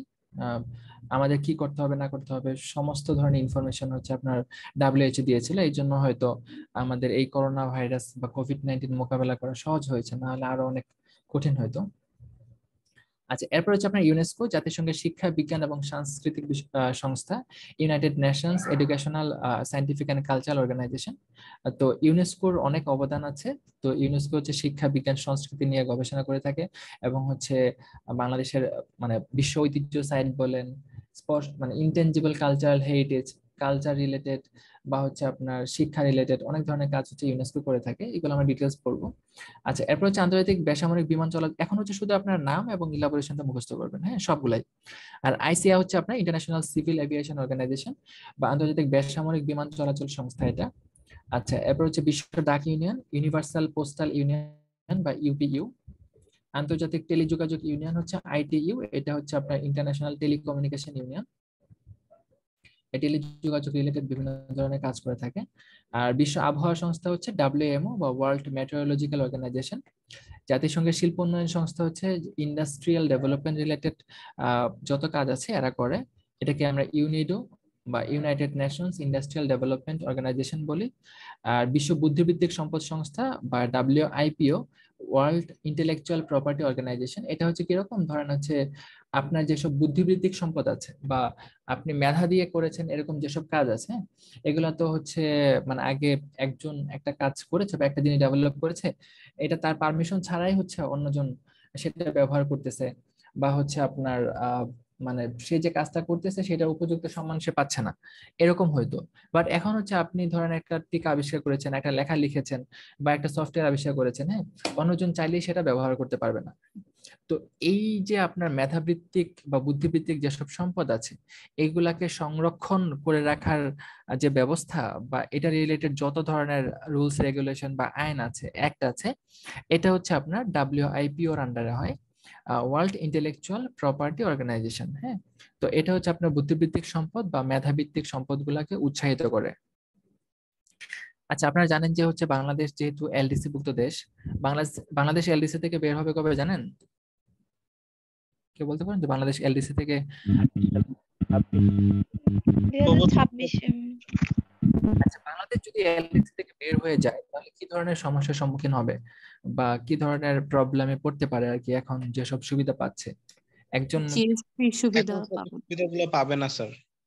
আচ্ছা, কি? যেমন বিভিন্ন দেশে আমাদের পণ্য যখন আমরা এক্সপোর্ট করি তখন হচ্ছে ট্যাক্স এক্সেম্পশন স্ট্যাটাসটা পাই, ওইটা পাবো না, ট্যাক্সটা বেশি হয়ে যাবে। তারপর হচ্ছে যেমন তারপরে আমরা হচ্ছে কম দামে ওষুধ করতে পারবো না, প্রডিউস করতে পারবো না, এক্সপোর্ট করতে পারবো না, এই টাইপের প্রবলেম গুলো হবে স্যার। আচ্ছা আচ্ছা, আর কেউ আছেন কিছু বলবেন? আচ্ছা, ওকে, তাহলে আমি বলি। তো দেখেন, এটা হচ্ছে আপনার বুদ্ধিবৃত্তিক সম্পদ রিলেটেড। ওকে, ধন্যবাদ যে ভাইয়া বলেছেন। তো দেখেন, বাংলাদেশ হচ্ছে এলডিসি ভুক্ত দেশ হিসেবে কিছু সুবিধা লাভ করে, হ্যাঁ। এটার মধ্যে একটা হচ্ছে জিপিএস বলি আমরা এটাকে, হ্যাঁ, GPS, generalise system of preference. মানে হচ্ছে কিছু, জিএসপি না এটা? সরি সরি, জিএসপি ভুল বলেছি, GSP, generalised system of preference, ঠিক আছে, জিএসপি। এই জিএসপি সুবিধাটা লাভ করে থাকে এখন বাংলাদেশ। এটা হচ্ছে কি জিনিস, যে আপনি যেসব পণ্য বাইরে এক্সপোর্ট করছেন, হ্যাঁ, ওই পণ্যগুলোতে হচ্ছে আপনার ওই দেশটা ট্যাক্স কম বসাচ্ছে বা ট্যাক্স বসাচ্ছে না, ট্যাক্স ছাড়া আপনি কিছু পণ্য এক্সপোর্ট করতে পারছেন ওই দেশে। তো এটা হচ্ছে ওই যে দেশে এক্সপোর্ট করছেন সে দেশের ইচ্ছার উপর ডিপেন্ড করে বা ওই দেশের সাথে ডিপ্লোম্যাটিক রিলেশনের উপর ডিপেন্ড করে, হ্যাঁ। তো বাংলাদেশের সাথে, বাংলাদেশ আগে আপনার যুক্তরাষ্ট্রে পোশাক রপ্তানি করতো, কোনো ট্যাক্স দিতে হইতো না, ঠিক আছে, পোশাকের উপরে জিএসপি সুবিধাটা পাইতো। কিন্তু 2013 সালে হচ্ছে যখন যখন আপনার রানা প্লাজা ধস হয় আর কি, রানা প্লাজা ধ্বংস হয়ে যায়, অনেক মানুষ মারা যায়, তখন হচ্ছে আপনার যুক্তরাষ্ট্র এই এনভায়রনমেন্ট রিলেটেড ইস্যু বা হচ্ছে বাংলাদেশের গার্মেন্টস ফ্যাক্টরি গুলাতে হচ্ছে মানে ওয়ার্কিং এনভায়রনমেন্ট নাই, সেফটি মেনটেন করা হয় না, এরকম বিভিন্ন ধরনের অজুহাত দেখিয়ে আপনার জিএসপি সুবিধাটা বন্ধ করে দিয়েছে, ঠিক আছে। এটা যদিও মানে এটা একটা কারণ, কিন্তু এটা ছাড়াও আরো অনেক ধরনের কারণ আছে। যে আপনার আপনারা জানেন যে আমেরিকা চাচ্ছিল খুব ভালোভাবে যে বাংলাদেশ কোয়াডে জয়েন করুক, ঠিক আছে। কোয়াডের নাম তো শুনেছেন, হ্যাঁ, যে এই এশিয়া প্রশান্ত মহাসাগরীয় অঞ্চলে 4টা দেশ মিলে একটা জোট করেছে, ইউএসএ, ভারত, অস্ট্রেলিয়া এবং জাপান। এই 4টা দেশ মিলে একটা জোট করেছে এবং এই 4টা দেশ হচ্ছে চাচ্ছে যে যে কোনো ভাবে হোক যে চীনের যে ক্ষমতা আছে এই ক্ষমতাটাকে খর্ব করতে হবে বা কমাইতে হবে, এবং এটার জন্য তারা যে কোনো ভাবে হোক চেষ্টা করে যাচ্ছে আর কি। তো আমেরিকা চায় যে বাংলাদেশ কোয়াডে জয়েন করুক, ঠিক আছে, বা তাদের হচ্ছে যে মানে এলাই হিসেবে বাংলাদেশকে চায়, ভারতও চাচ্ছে। কিন্তু হচ্ছে বাংলাদেশের আবার পররাষ্ট্রনীতিটা একটু ডিফারেন্ট। আপনারা জানেন যে বাংলাদেশের সংবিধানের 25 নম্বর অনুচ্ছেদে আছে, মানে এটা বেসিক্যালি বঙ্গবন্ধু খুব ভালোভাবে চেয়েছিল যে friendship to all malleus two নান। হ্যাঁ, যে সবার সাথে বন্ধুত্ব, কারোর সাথে শত্রুতা নয়। তো এই জন্য বাংলাদেশ হচ্ছে এই রিলেটেড যেসব মানে সিকিউরিটি রিলেটেড যেসব সংগঠন আছে বা জোট আছে, এগুলাতে বাংলাদেশ হচ্ছে আপনার জয়েন করতে চাচ্ছে না। কারণ এতে করে স্বাভাবিক মানে এটাতে জয়েন করলে স্বাভাবিকভাবেই হচ্ছে আপনার চীন ক্ষুব্ধ হবে, ঠিক আছে, এবং চীনের উপর বাংলাদেশ অনেক ক্ষেত্রে ডিপেন্ডেন্ট। ঋণ নেওয়া বলেন, কারিগরি সহায়তা বলেন, বড় ধরনের প্রজেক্ট চীনের সাহায্য ছাড়া আপনার ইমপ্লিমেন্ট করা একটু ডিফিকাল্ট। এই জন্য হচ্ছে বাংলাদেশ তাদেরকে মানে রাগাতে চাচ্ছে না। আর একবার এরকম হয়েছিল যে আপনার বিল ক্লিনটন যখন হচ্ছে আপনার আমেরিকার প্রেসিডেন্ট ছিল, তখন উনি একবার বাংলাদেশে এসেছিল, ঠিক আছে। কেন এসেছিল জানেন? সেন্ট মার্টিন দ্বীপকে তারা চাচ্ছিল আর কি সামরিক ঘাঁটি করার জন্য, ঠিক আছে। তখন হচ্ছে আপনার আহ, এখন বর্তমান যে প্রধানমন্ত্রী শেখ হাসিনা, উনি তখন বাংলাদেশের প্রধানমন্ত্রী ছিলেন। তো আপনারা জানেন যে বিভিন্ন দেশে কিন্তু আপনার আমেরিকার, তারপর হচ্ছে আপনার চীনের সামরিক ঘাঁটি আছে। ঠিক সেভাবেই সেন্ট মার্টিন কিন্তু একটা গুরুত্বপূর্ণ একটা দ্বীপ, ঠিক আছে। এই দ্বীপ থেকে পুরো এই বঙ্গোপসাগর তীরবর্তী যেসব দেশ আছে বা আপনার এশিয়া প্রশান্ত মহাসাগরীয় যেসব দেশ আছে, সেগুলোতে কিন্তু এখানে একটা সামরিক ঘাঁটি থাকলে ওইসব দেশের উপরে প্রভাব বিস্তার করা যাইতো। এই জন্য তারা অনেক আগে থেকে চাচ্ছিল যে আপনার এই সেন্ট মার্টিন দ্বীপটা তারা নিতে। তো বিল ক্লিনটন অনেক চেষ্টা করেছে, এবং প্রেসিডেন্ট থাকা অবস্থায় একমাত্র বিল ক্লিনটনই, মানে প্রেসিডেন্ট থাকা অবস্থায়, মানে নেমে যাওয়ার পর না, বিল ক্লিনটনই হচ্ছে বাংলাদেশ সফর করেছে, ঠিক আছে। বাট হচ্ছে যেহেতু সরকার মানে প্রধানমন্ত্রী রাজি হয় নাই, তো আমেরিকা ক্ষুব্ধ ছিল। তারপর হিলারি ক্লিনটন যখন পররাষ্ট্রমন্ত্রী ছিল, তখনও কিন্তু অনেক চেষ্টা করেছে আপনার মানে সেন্ট মার্টিন দ্বীপ নিয়ে। এবং হিলারি ক্লিনটনের সাথে কিন্তু আমাদের প্রধানমন্ত্রী শেখ হাসিনার সম্পর্ক খারাপ। আহ এটা অনেকগুলো কারণ আছে, এটার মধ্যে হচ্ছে সেন্ট মার্টিন দ্বীপ একটা, তারপর আরেকটা কারণ হচ্ছে আপনার ডক্টর ইউনুস রিলেটেড ইস্যু আছে। ডক্টর মোহাম্মদ ইউনুস তো আপনার আহ আমাদের প্রধানমন্ত্রী শেখ হাসিনার সাথে সম্পর্ক ভালো না। তো এটার জন্য আর কি হিলারি ক্লিনটনের সাথেও সম্পর্ক খারাপ ছিল। তো ওইসব মানে বিভিন্ন ইস্যুতে হচ্ছে বাংলাদেশকে চাপে ফেলার জন্য হচ্ছে মানে আপনার ইউএসএ জিএসপিটা বন্ধ করে দেওয়ার পরে হচ্ছে আপনার আর চালু করে নাই। অনেকবার বিভিন্ন ধরনের কন্ডিশন দিয়েছে যে আপনার জিএসপিটা চালু করতে, বাট এখনো পর্যন্ত করে নাই। এই যে ধরনের হচ্ছে বাংলাদেশের র্যাবকে হচ্ছে যুক্তরাষ্ট্র কালো তালিকাভুক্ত করেছে, ঠিক আছে। বা যেসব র্যাবের কয়েকজন কর্মকর্তা বেনজির আহমেদ সহ, তো ওনাদেরকে হচ্ছে আপনার ইউএসএ প্রবেশে নিষেধাজ্ঞা দিয়েছে। তো এটা যতটা না হচ্ছে আপনার র্যাবের কার্যক্রমের জন্য, তার থেকে বেশি হচ্ছে আপনার বাংলাদেশকে বাহ্যিকভাবে চাপে রাখার জন্য, ঠিক আছে। আহ, যাতে হচ্ছে আপনার চীনের সাথে অধিক ঘনিষ্ঠ হইতে না পারে বা তাদের কথা শুনতে হয়, এরকম ভাবে হচ্ছে আপনার বড় দেশগুলা ছোট দেশগুলোকে বিভিন্ন রকম ভাবে মানে প্রেসার দেয় আর কি।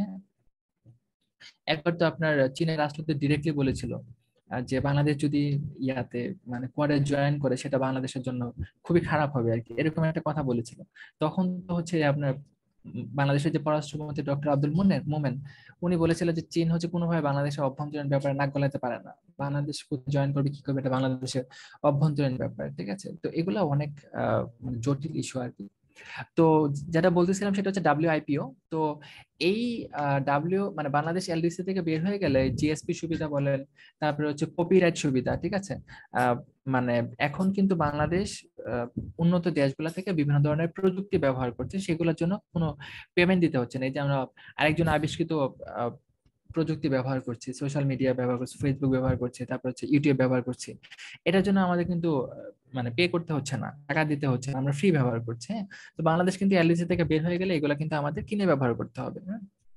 আবার হচ্ছে আপনার এই ভাই ওষুধ শিল্পের কথা বলছিল, ওষুধে কিন্তু আমরা যেসব ফর্মুলা পাচ্ছি, হ্যাঁ, এগুলো কিন্তু ফ্রিতে পাচ্ছি। যেসব বাংলাদেশের বড় বড় কোম্পানি যেসব ওষুধ উৎপাদন করছে বাংলাদেশে, এগুলা কিন্তু হচ্ছে সবই কিন্তু আমাদের ফর্মুলা না, হ্যাঁ।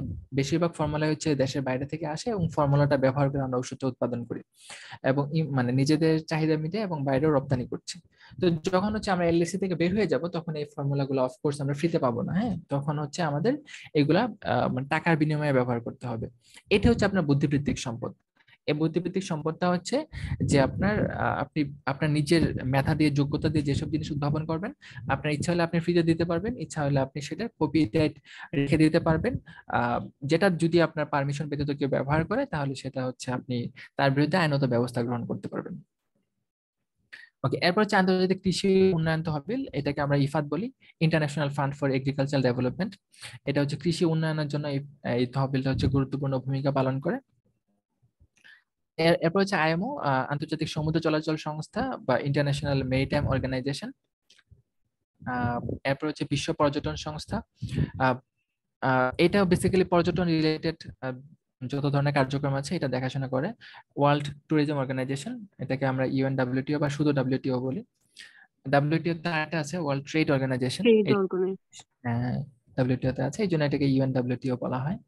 আচ্ছা, এরপর হচ্ছে একটা বিশ্ব ব্যাংক। হ্যাঁ, তো বিশ্ব ব্যাংক হচ্ছে আপনার মানে একটা কম্বাইন্ড একটা অর্গানাইজেশন। হ্যাঁ, এটা একা কোনো সংগঠন না, এটা চারটা হচ্ছে আপনার ব্রাঞ্চ আছে, বা হচ্ছে চারটা সংগঠন মানে অঙ্গ সংগঠন আছে আর কি, চারটা না পাঁচটা আর কি। হ্যাঁ, তো আমরা মানে বিশ্ব ব্যাংকটা কিন্তু 1945 সালে প্রতিষ্ঠিত হয়।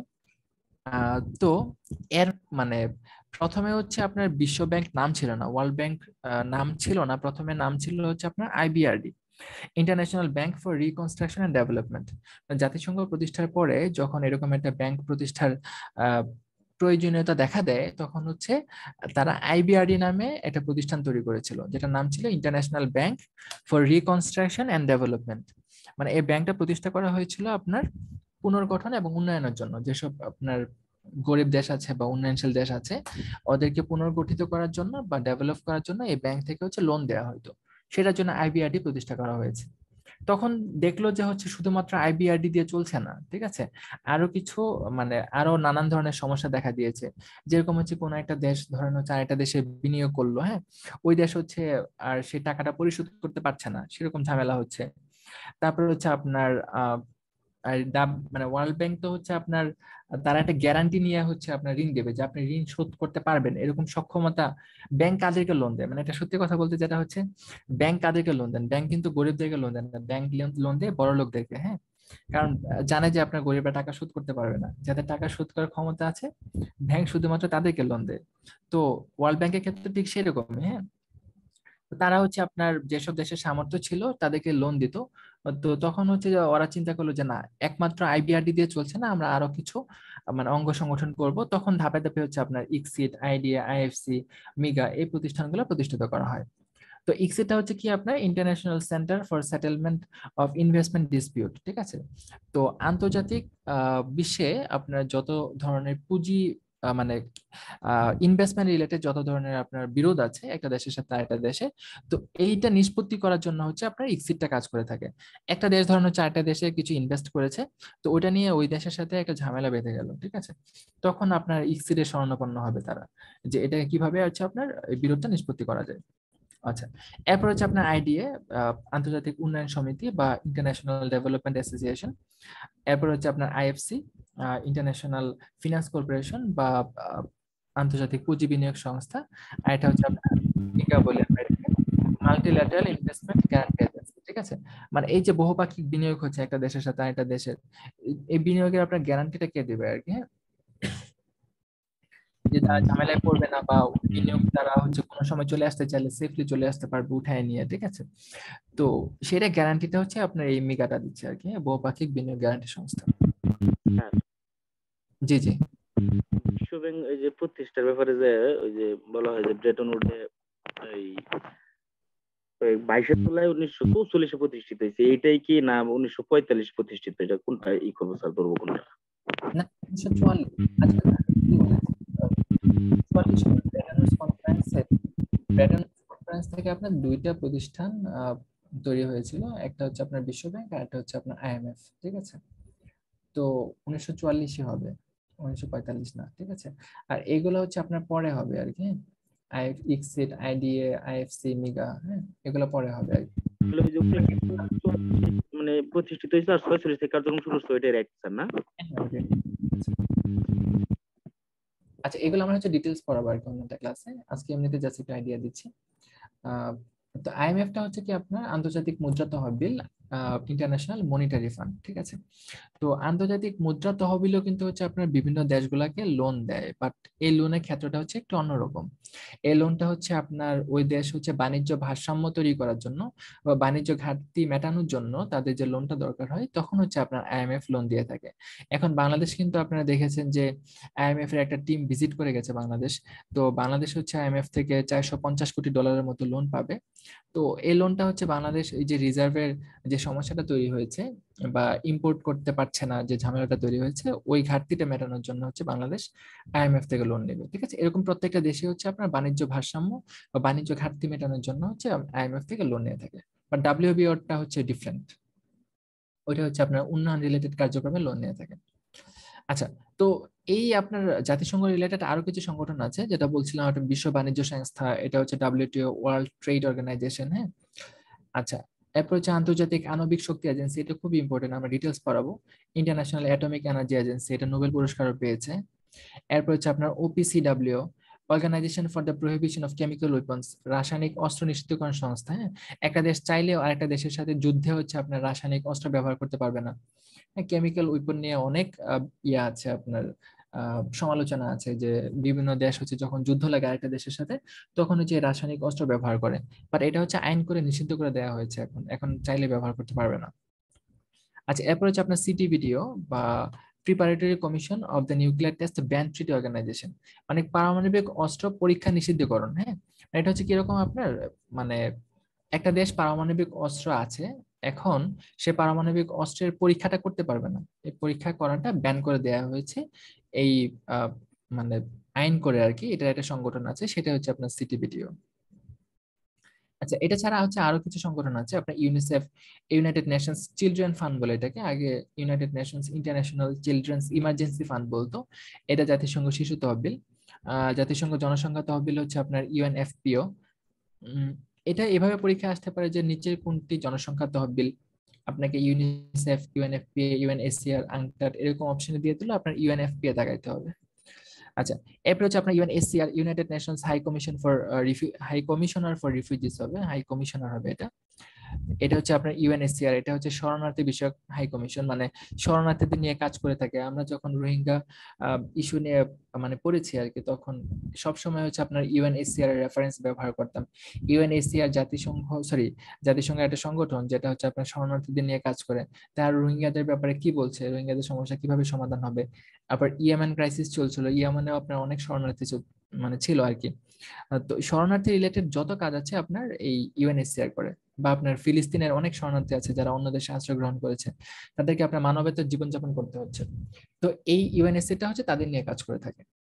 এরপর হচ্ছে আপনার আংটাট, United Nations conference on trade and development, জাতিসংঘের বাণিজ্য এবং উন্নয়ন সম্মেলন, এটা বাণিজ্য এবং উন্নয়নে কাজ করে থাকে। ইউএনডিপি হচ্ছে ইউনাইটেড নেশনস ডেভেলপমেন্ট প্রোগ্রাম। মিস্টেকটা তাহলে ওই যে ওইটা স্যার ই করতে হবে, রিপ্লেস করতে হবে স্যার, ওইটা ওই যে কমিশন, ওইটা তো কমিশনার হবে না স্যার? হ্যাঁ, এটা কমিশনার হবে, কি আর হবে বলে দেবো। আচ্ছা, তাহলে ইউএনডিপি হচ্ছে ইউনাইটেড নেশনস ডেভেলপমেন্ট প্রোগ্রাম, ঠিক আছে, জাতিসংঘ উন্নয়ন কর্মসূচি, হ্যাঁ। এরা বেসিক্যালি হচ্ছে আপনার মানে শুধুমাত্র যে কি বলে এটাকে দেশের উন্নয়ন সেটা না, তারা মানব উন্নয়ন নিয়েও কাজ করে থাকে। আচ্ছা, মানব উন্নয়ন বলতে কি বোঝেন বলেন তো, কেউ আনসার দিতে পারবেন যে মানব উন্নয়ন কি জিনিস? স্যার শিক্ষা, স্বাস্থ্য, জীবন মানের উন্নয়ন, এগুলো স্যার। আচ্ছা আচ্ছা, হ্যাঁ ঠিক আছে, যে আপনার শিক্ষায় উন্নত করা, আপনার মাতৃ মৃত্যুর হার কমানো, শিশু মৃত্যুর হার কমানো, মানে স্বাস্থ্যের উন্নয়ন যেটাকে বলি আমরা। তারপর হচ্ছে গড়ায়ু বৃদ্ধি করা, ঠিক আছে।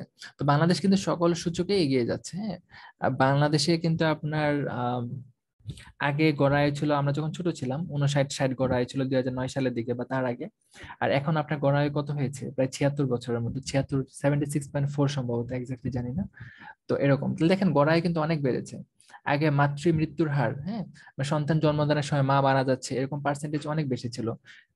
শিশুরা মারা যাইতো, ঠিক আছে, জন্মের সময়। এখন শিশু মৃত্যুর হার অনেক কমেছে।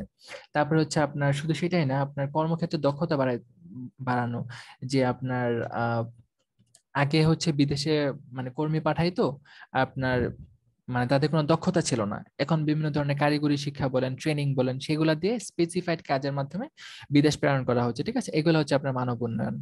তারপর হচ্ছে বাংলাদেশের লিটারেসি রেট, সাক্ষরতার হার আগে অনেক কম ছিল, হ্যাঁ, এখন হচ্ছে সাক্ষরতার হার অনেক বৃদ্ধি পেয়েছে।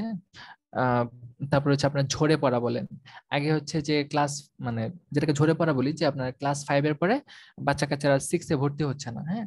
তো এরকম সংখ্যা অনেক বেশি ছিল। এখন কিন্তু আপনার সরকার বিভিন্ন ধরনের সুযোগ সুবিধা দিয়েছে, বিভিন্ন ধরনের প্রজেক্ট ইমপ্লিমেন্ট করছে, যে প্রাইমারি স্কুলে আপনার দুপুরে খাবার দেওয়া হচ্ছে, তারপর হচ্ছে আপনার বৃত্তি দেওয়া হচ্ছে, আহ বিনামূল্যে বই দেওয়া হচ্ছে, ইভেন আপনার ড্রেস কেনার টাকা বলেন, হ্যাঁ।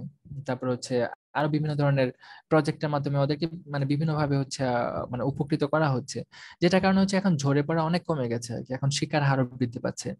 তারপর হচ্ছে আগে মেয়ে স্টুডেন্টের সংখ্যা কম ছিল, এখন দেখবেন যে আপনার এসএসসি পরীক্ষা দিচ্ছে, ফিমেল স্টুডেন্টের রেশিওটা মেল স্টুডেন্ট থেকেও বেশি, ঠিক আছে।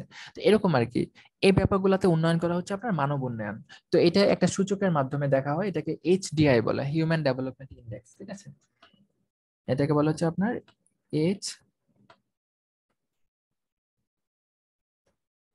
ডিআই, হ্যাঁ, হিউম্যান ডেভেলপমেন্ট ইন্ডেক্স। তো এটাতে এখন বাংলাদেশের অবস্থান 129তম, হ্যাঁ, আগে 133 ছিল, চেঞ্জ হয়, বাট 129 এখনো পর্যন্ত বাংলাদেশের সবচেয়ে বড় সাফল্য। দক্ষিণ এশিয়ার যে দেশগুলো আছে সেগুলো থেকে বাংলাদেশ সবার উপরে আছে, হ্যাঁ, হিউম্যান ডেভেলপমেন্ট ইন্ডেক্স, এটা বাংলাদেশের বিশাল বড় সাফল্য।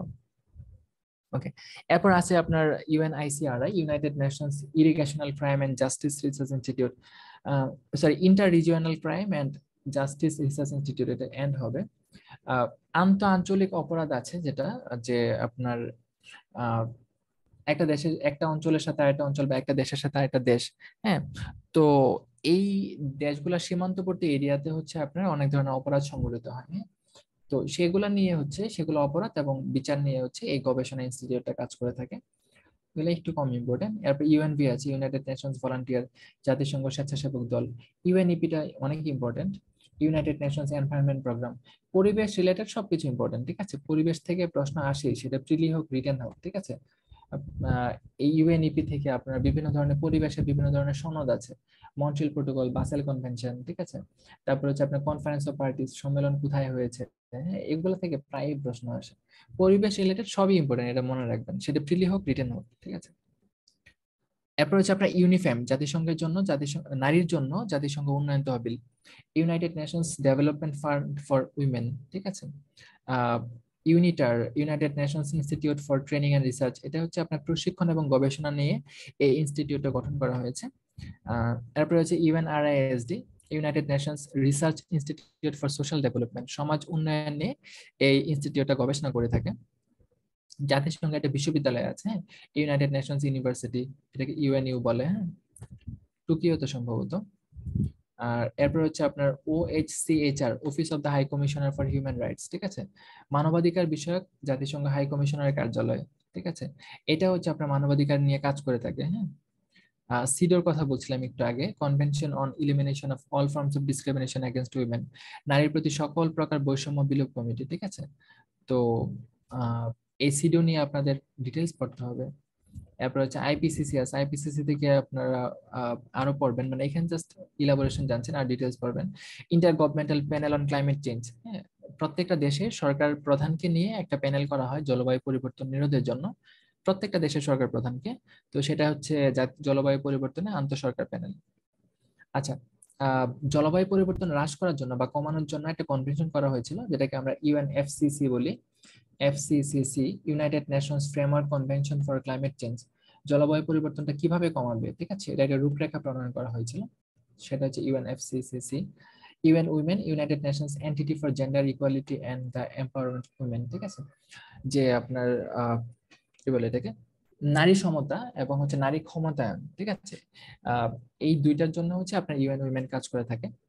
ইন্টারন্যাশনাল ট্রেড সেন্টার, আন্তর্জাতিক বাণিজ্য কেন্দ্র। মাদক নিয়ন্ত্রণ ও অপরাধ নিয়ন্ত্রণ দপ্তর, United Nations office on drugs and crime, ঠিক আছে, ইউএনওডিসি, এরা মাদক নিয়ন্ত্রণ নিয়ে কাজ করে থাকে। বিশ্ব খাদ্য কর্মসূচি হচ্ছে ডব্লিউএফপি, ওয়ার্ল্ড ফুড প্রোগ্রাম। মানব বসতি কেন্দ্র UN habitat, UN nation United Nations human settlement, ঠিক আছে। এগুলো একটু কম important. ইউএনওসিএইচএ, United Nations office for the coordination of humanitarian affairs, মানে হচ্ছে মানবতা বিষয়ক আপনার যত ধরনের কার্যক্রম আছে হিউম্যানিটেরিয়ান, মানে কি বলে এটাকে, কোনো একটা দেশে হচ্ছে আপনার যুদ্ধ লাগছে, তখন হচ্ছে যে তারা অনেক সাফার করছে, তাদেরকে কিভাবে হেল্প করা হবে, হ্যাঁ, তাদের কাছে সাহায্য পৌঁছায় দেয়। ধরেন হচ্ছে এখন ইউক্রেনের সীমান্তবর্তী এরিয়াতে লক্ষ লক্ষ মানুষ এখানে অবস্থান করছে, তাদেরকে একদম বেসিক নিড পৌঁছে দেওয়া হচ্ছে আপনার এই প্রতিষ্ঠানের কাজ। বা ধরেন বাংলাদেশে যখন আপনার 1971 সালে যুদ্ধ হয়েছিল, তো তখন হচ্ছে বাংলাদেশের অসংখ্য মানুষ হচ্ছে আপনার কলকাতায় আশ্রয় গ্রহণ করে, হ্যাঁ, তখন হচ্ছে তাদেরকে মানে সাহায্য করা, বা তাদের কাছে হচ্ছে আপনার একদম আহ মৌলিক যে জিনিসগুলো সেগুলো পৌঁছায় দেওয়া হচ্ছে এই সংগঠনের কাজ ছিল। আচ্ছা, নারী সমাজে অগ্রগতির জন্য আন্তর্জাতিক গবেষণা প্রশিক্ষণ ইনস্টিটিউট হচ্ছে আপনার ইনস্টিটিউটে কাজ করে থাকে, United Nations international research and training institute for the advancement of women. তো উইমেনদের জন্য হচ্ছে আপনার আলাদা আলাদা স্পেসিফাইড কিছু অর্গানাইজেশন আছে। আইসিসি, ইন্টারন্যাশনাল ক্রিমিনাল কোর্ট, ঠিক আছে, এরা আন্তর্জাতিক অপরাধ আদালত বা আন্তর্জাতিক অপরাধ নিয়ে কাজ করে থাকে। তো এই ছিল হচ্ছে আপনার আজকের লেকচার আর কি, এটা খুবই সহজ, আপনাদের পড়তে বেশিক্ষণ লাগবে না। আর হচ্ছে এখান থেকে আপনার রিটেনের জন্য কি কি পড়বেন আমি তো কিছু বলে দিয়েছি, আমি আবার একটু রিপিট করে দিই যে রিটেনের জন্য কোনটা ইম্পর্টেন্ট আপনার। জাতিসংঘ শান্তিরক্ষা মিশন থেকে লিখিত পরীক্ষায় প্রশ্ন আসে, শান্তিরক্ষা মিশন। জাতিসংঘ সংস্কার নিয়ে আসে, যে জাতিসংঘ সংস্কার নিয়ে হচ্ছে কে কোন মডেল দিয়েছে এবং সেগুলা মানে আপনি সেটা সম্পর্কে একটা মতবাদ দিবেন যে এটা করা সম্ভব কিনা বা করলে কি ভালো হয়। জাতিসংঘের সাফল্য ব্যর্থতা কি, এগুলো নিয়ে প্রশ্ন আসে, ঠিক আছে।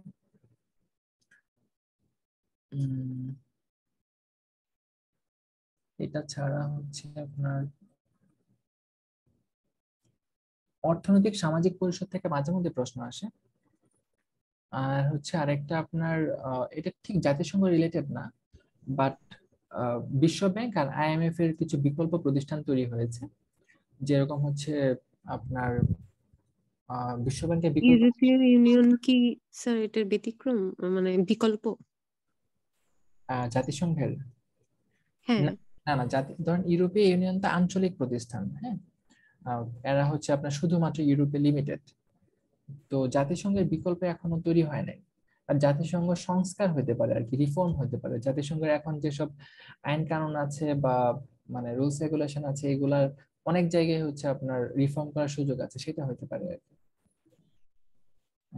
এরকম হতে, বাট ইউরোপীয় ইউনিয়ন বিকল্প না, যা মানে বিকল্প হচ্ছে আপনার ডাব্লিউবি মানে ওয়ার্ল্ড ব্যাংকের আর আইএমএফ এর বিকল্প তৈরি হয়েছে। ওয়ার্ল্ড ব্যাংকের বিকল্প হচ্ছে আমরা বলি আপনার ইয়াকে AIIB, Asian infrastructure investment bank, আমরা আপনাদের পড়াবো Asian infrastructure investment bank, AIIB, হ্যাঁ। তো এরা হচ্ছে আপনার বিভিন্ন দেশে মানে এটা হচ্ছে বিশাল একটা প্রজেক্ট হচ্ছে চীনের, যারা মানে হচ্ছে যে আমেরিকার প্রভাব কমানোর জন্য এরা এই ব্যাংকটা প্রতিষ্ঠা করেছে। তো এদেরকে বিশ্ব ব্যাংকের বিকল্প ধরা হয়। তার একটা ব্যাংক তৈরি হচ্ছে এনডিবি বলে, এটাকে নিউ ডেভেলপমেন্ট ব্যাংক, যেটা ব্রিক্স কান্ট্রি গুলা তৈরি করেছে তাদের শেয়ার দ্বারা। তো এই নিউ ডেভেলপমেন্ট ব্যাংক হচ্ছে আইএমএফ এর বিকল্প আর কি। তো দেখেন ওয়ার্ল্ড ব্যাংক আর হচ্ছে আইএমএফ, এরা যদিও অনেক ভালো কাজ করছে, বাট এদের নিয়ে অনেক সমালোচনা আছে, এদের রুলস রেগুলেশন কন্ডিশন অনেক স্ট্রিক্ট, যেটার কারণে অনেক দেশ চাইলেও সেখান থেকে ঋণ নিতে পারে না। তো আবার অনেকে ঋণের ফাঁদেও পড়ে যায়। সেটার জন্য হচ্ছে এদের বিকল্প নিয়ে কথা হচ্ছে, এটার জন্য হচ্ছে এই প্রতিষ্ঠানগুলো তৈরি হচ্ছে আর কি। আচ্ছা, এই ছিল আর কি আজকের লেকচার। তো এখন হচ্ছে আপনাদের মানে পড়াশোনা রিলেটেড কোনো প্রশ্ন থাকলে, প্রস্তুতি রিলেটেড যে কোনো প্রশ্ন থাকলে আপনারা করতে পারেন, আমি আমার এক্সপিরিয়েন্স থেকে আনসার দেওয়ার চেষ্টা করব। আর স্যার আপনি বললেন যে স্যার মানে ফেব্রুয়ারিতে স্যার মানে পরীক্ষাটা হবে, এরকম একটা ধারণা করা যায় স্যার?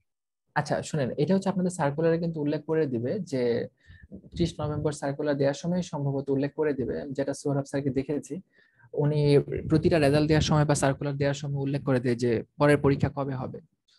তো সেটাই হয়তো বা ম্যাক্সিমাম ক্ষেত্রে সত্যি হয়। শুধুমাত্র একটা পরীক্ষায় আমি দেখেছি যে টাইমটা উনি মেনটেন করতে পারেন না, সেটা হচ্ছে 44 রিটেন। 44 রিটেনটা অক্টোবরে নেওয়ার কথা ছিল, ওটা নিতে পারে না, ডিসেম্বরে নিচ্ছে আর কি। বাট সম্ভবত হচ্ছে আপনার উনি যেটা বলে আসছে আর কি 45তম বিসিএস 1 বছরের মধ্যে শেষ করা হবে, এরকম কথা বলে আসছে। তো সেক্ষেত্রে আমার ধারণা উনি ফেব্রুয়ারি টার্গেট করতে পারে, ফেব্রুয়ারি শেষের দিকে আর মানে টার্গেট করতে পারে অথবা মার্চে নিতে পারে পরীক্ষা। তো তাহলে স্যার আপনার আমাদের এই যে কোর্সটা কি স্যার ওর মধ্যে শেষ হবে স্যার? হ্যাঁ হ্যাঁ, আপনাদের কোর্স ফেব্রুয়ারির মধ্যেই শেষ হয়ে যাবে ইনশাআল্লাহ, সমস্যা নেই। কিন্তু দেখেন আমরা এই যে ক্লাস নিচ্ছি আপনাদের পড়াচ্ছি, এটা জাস্ট একটা গাইডলাইন আর কিছুই না, ঠিক আছে? পড়াটা কিন্তু আপনাদের নিজেদেরই পড়তে হবে, এবং হচ্ছে খুব বেশি সময় আপনাদের হাতে নাই। আপনারা বড় জোর 3 থেকে 4 মাস সময় পাচ্ছেন। এই সময়টা আপনারা একবারেই নষ্ট করবেন না, ঠিক আছে? একবারেই নষ্ট করবেন না। যত বেশি পড়াশোনায় টাইম দেওয়া যায় তত বেশি পড়াশোনা করুন। এবং হচ্ছে যে আপনার এই যে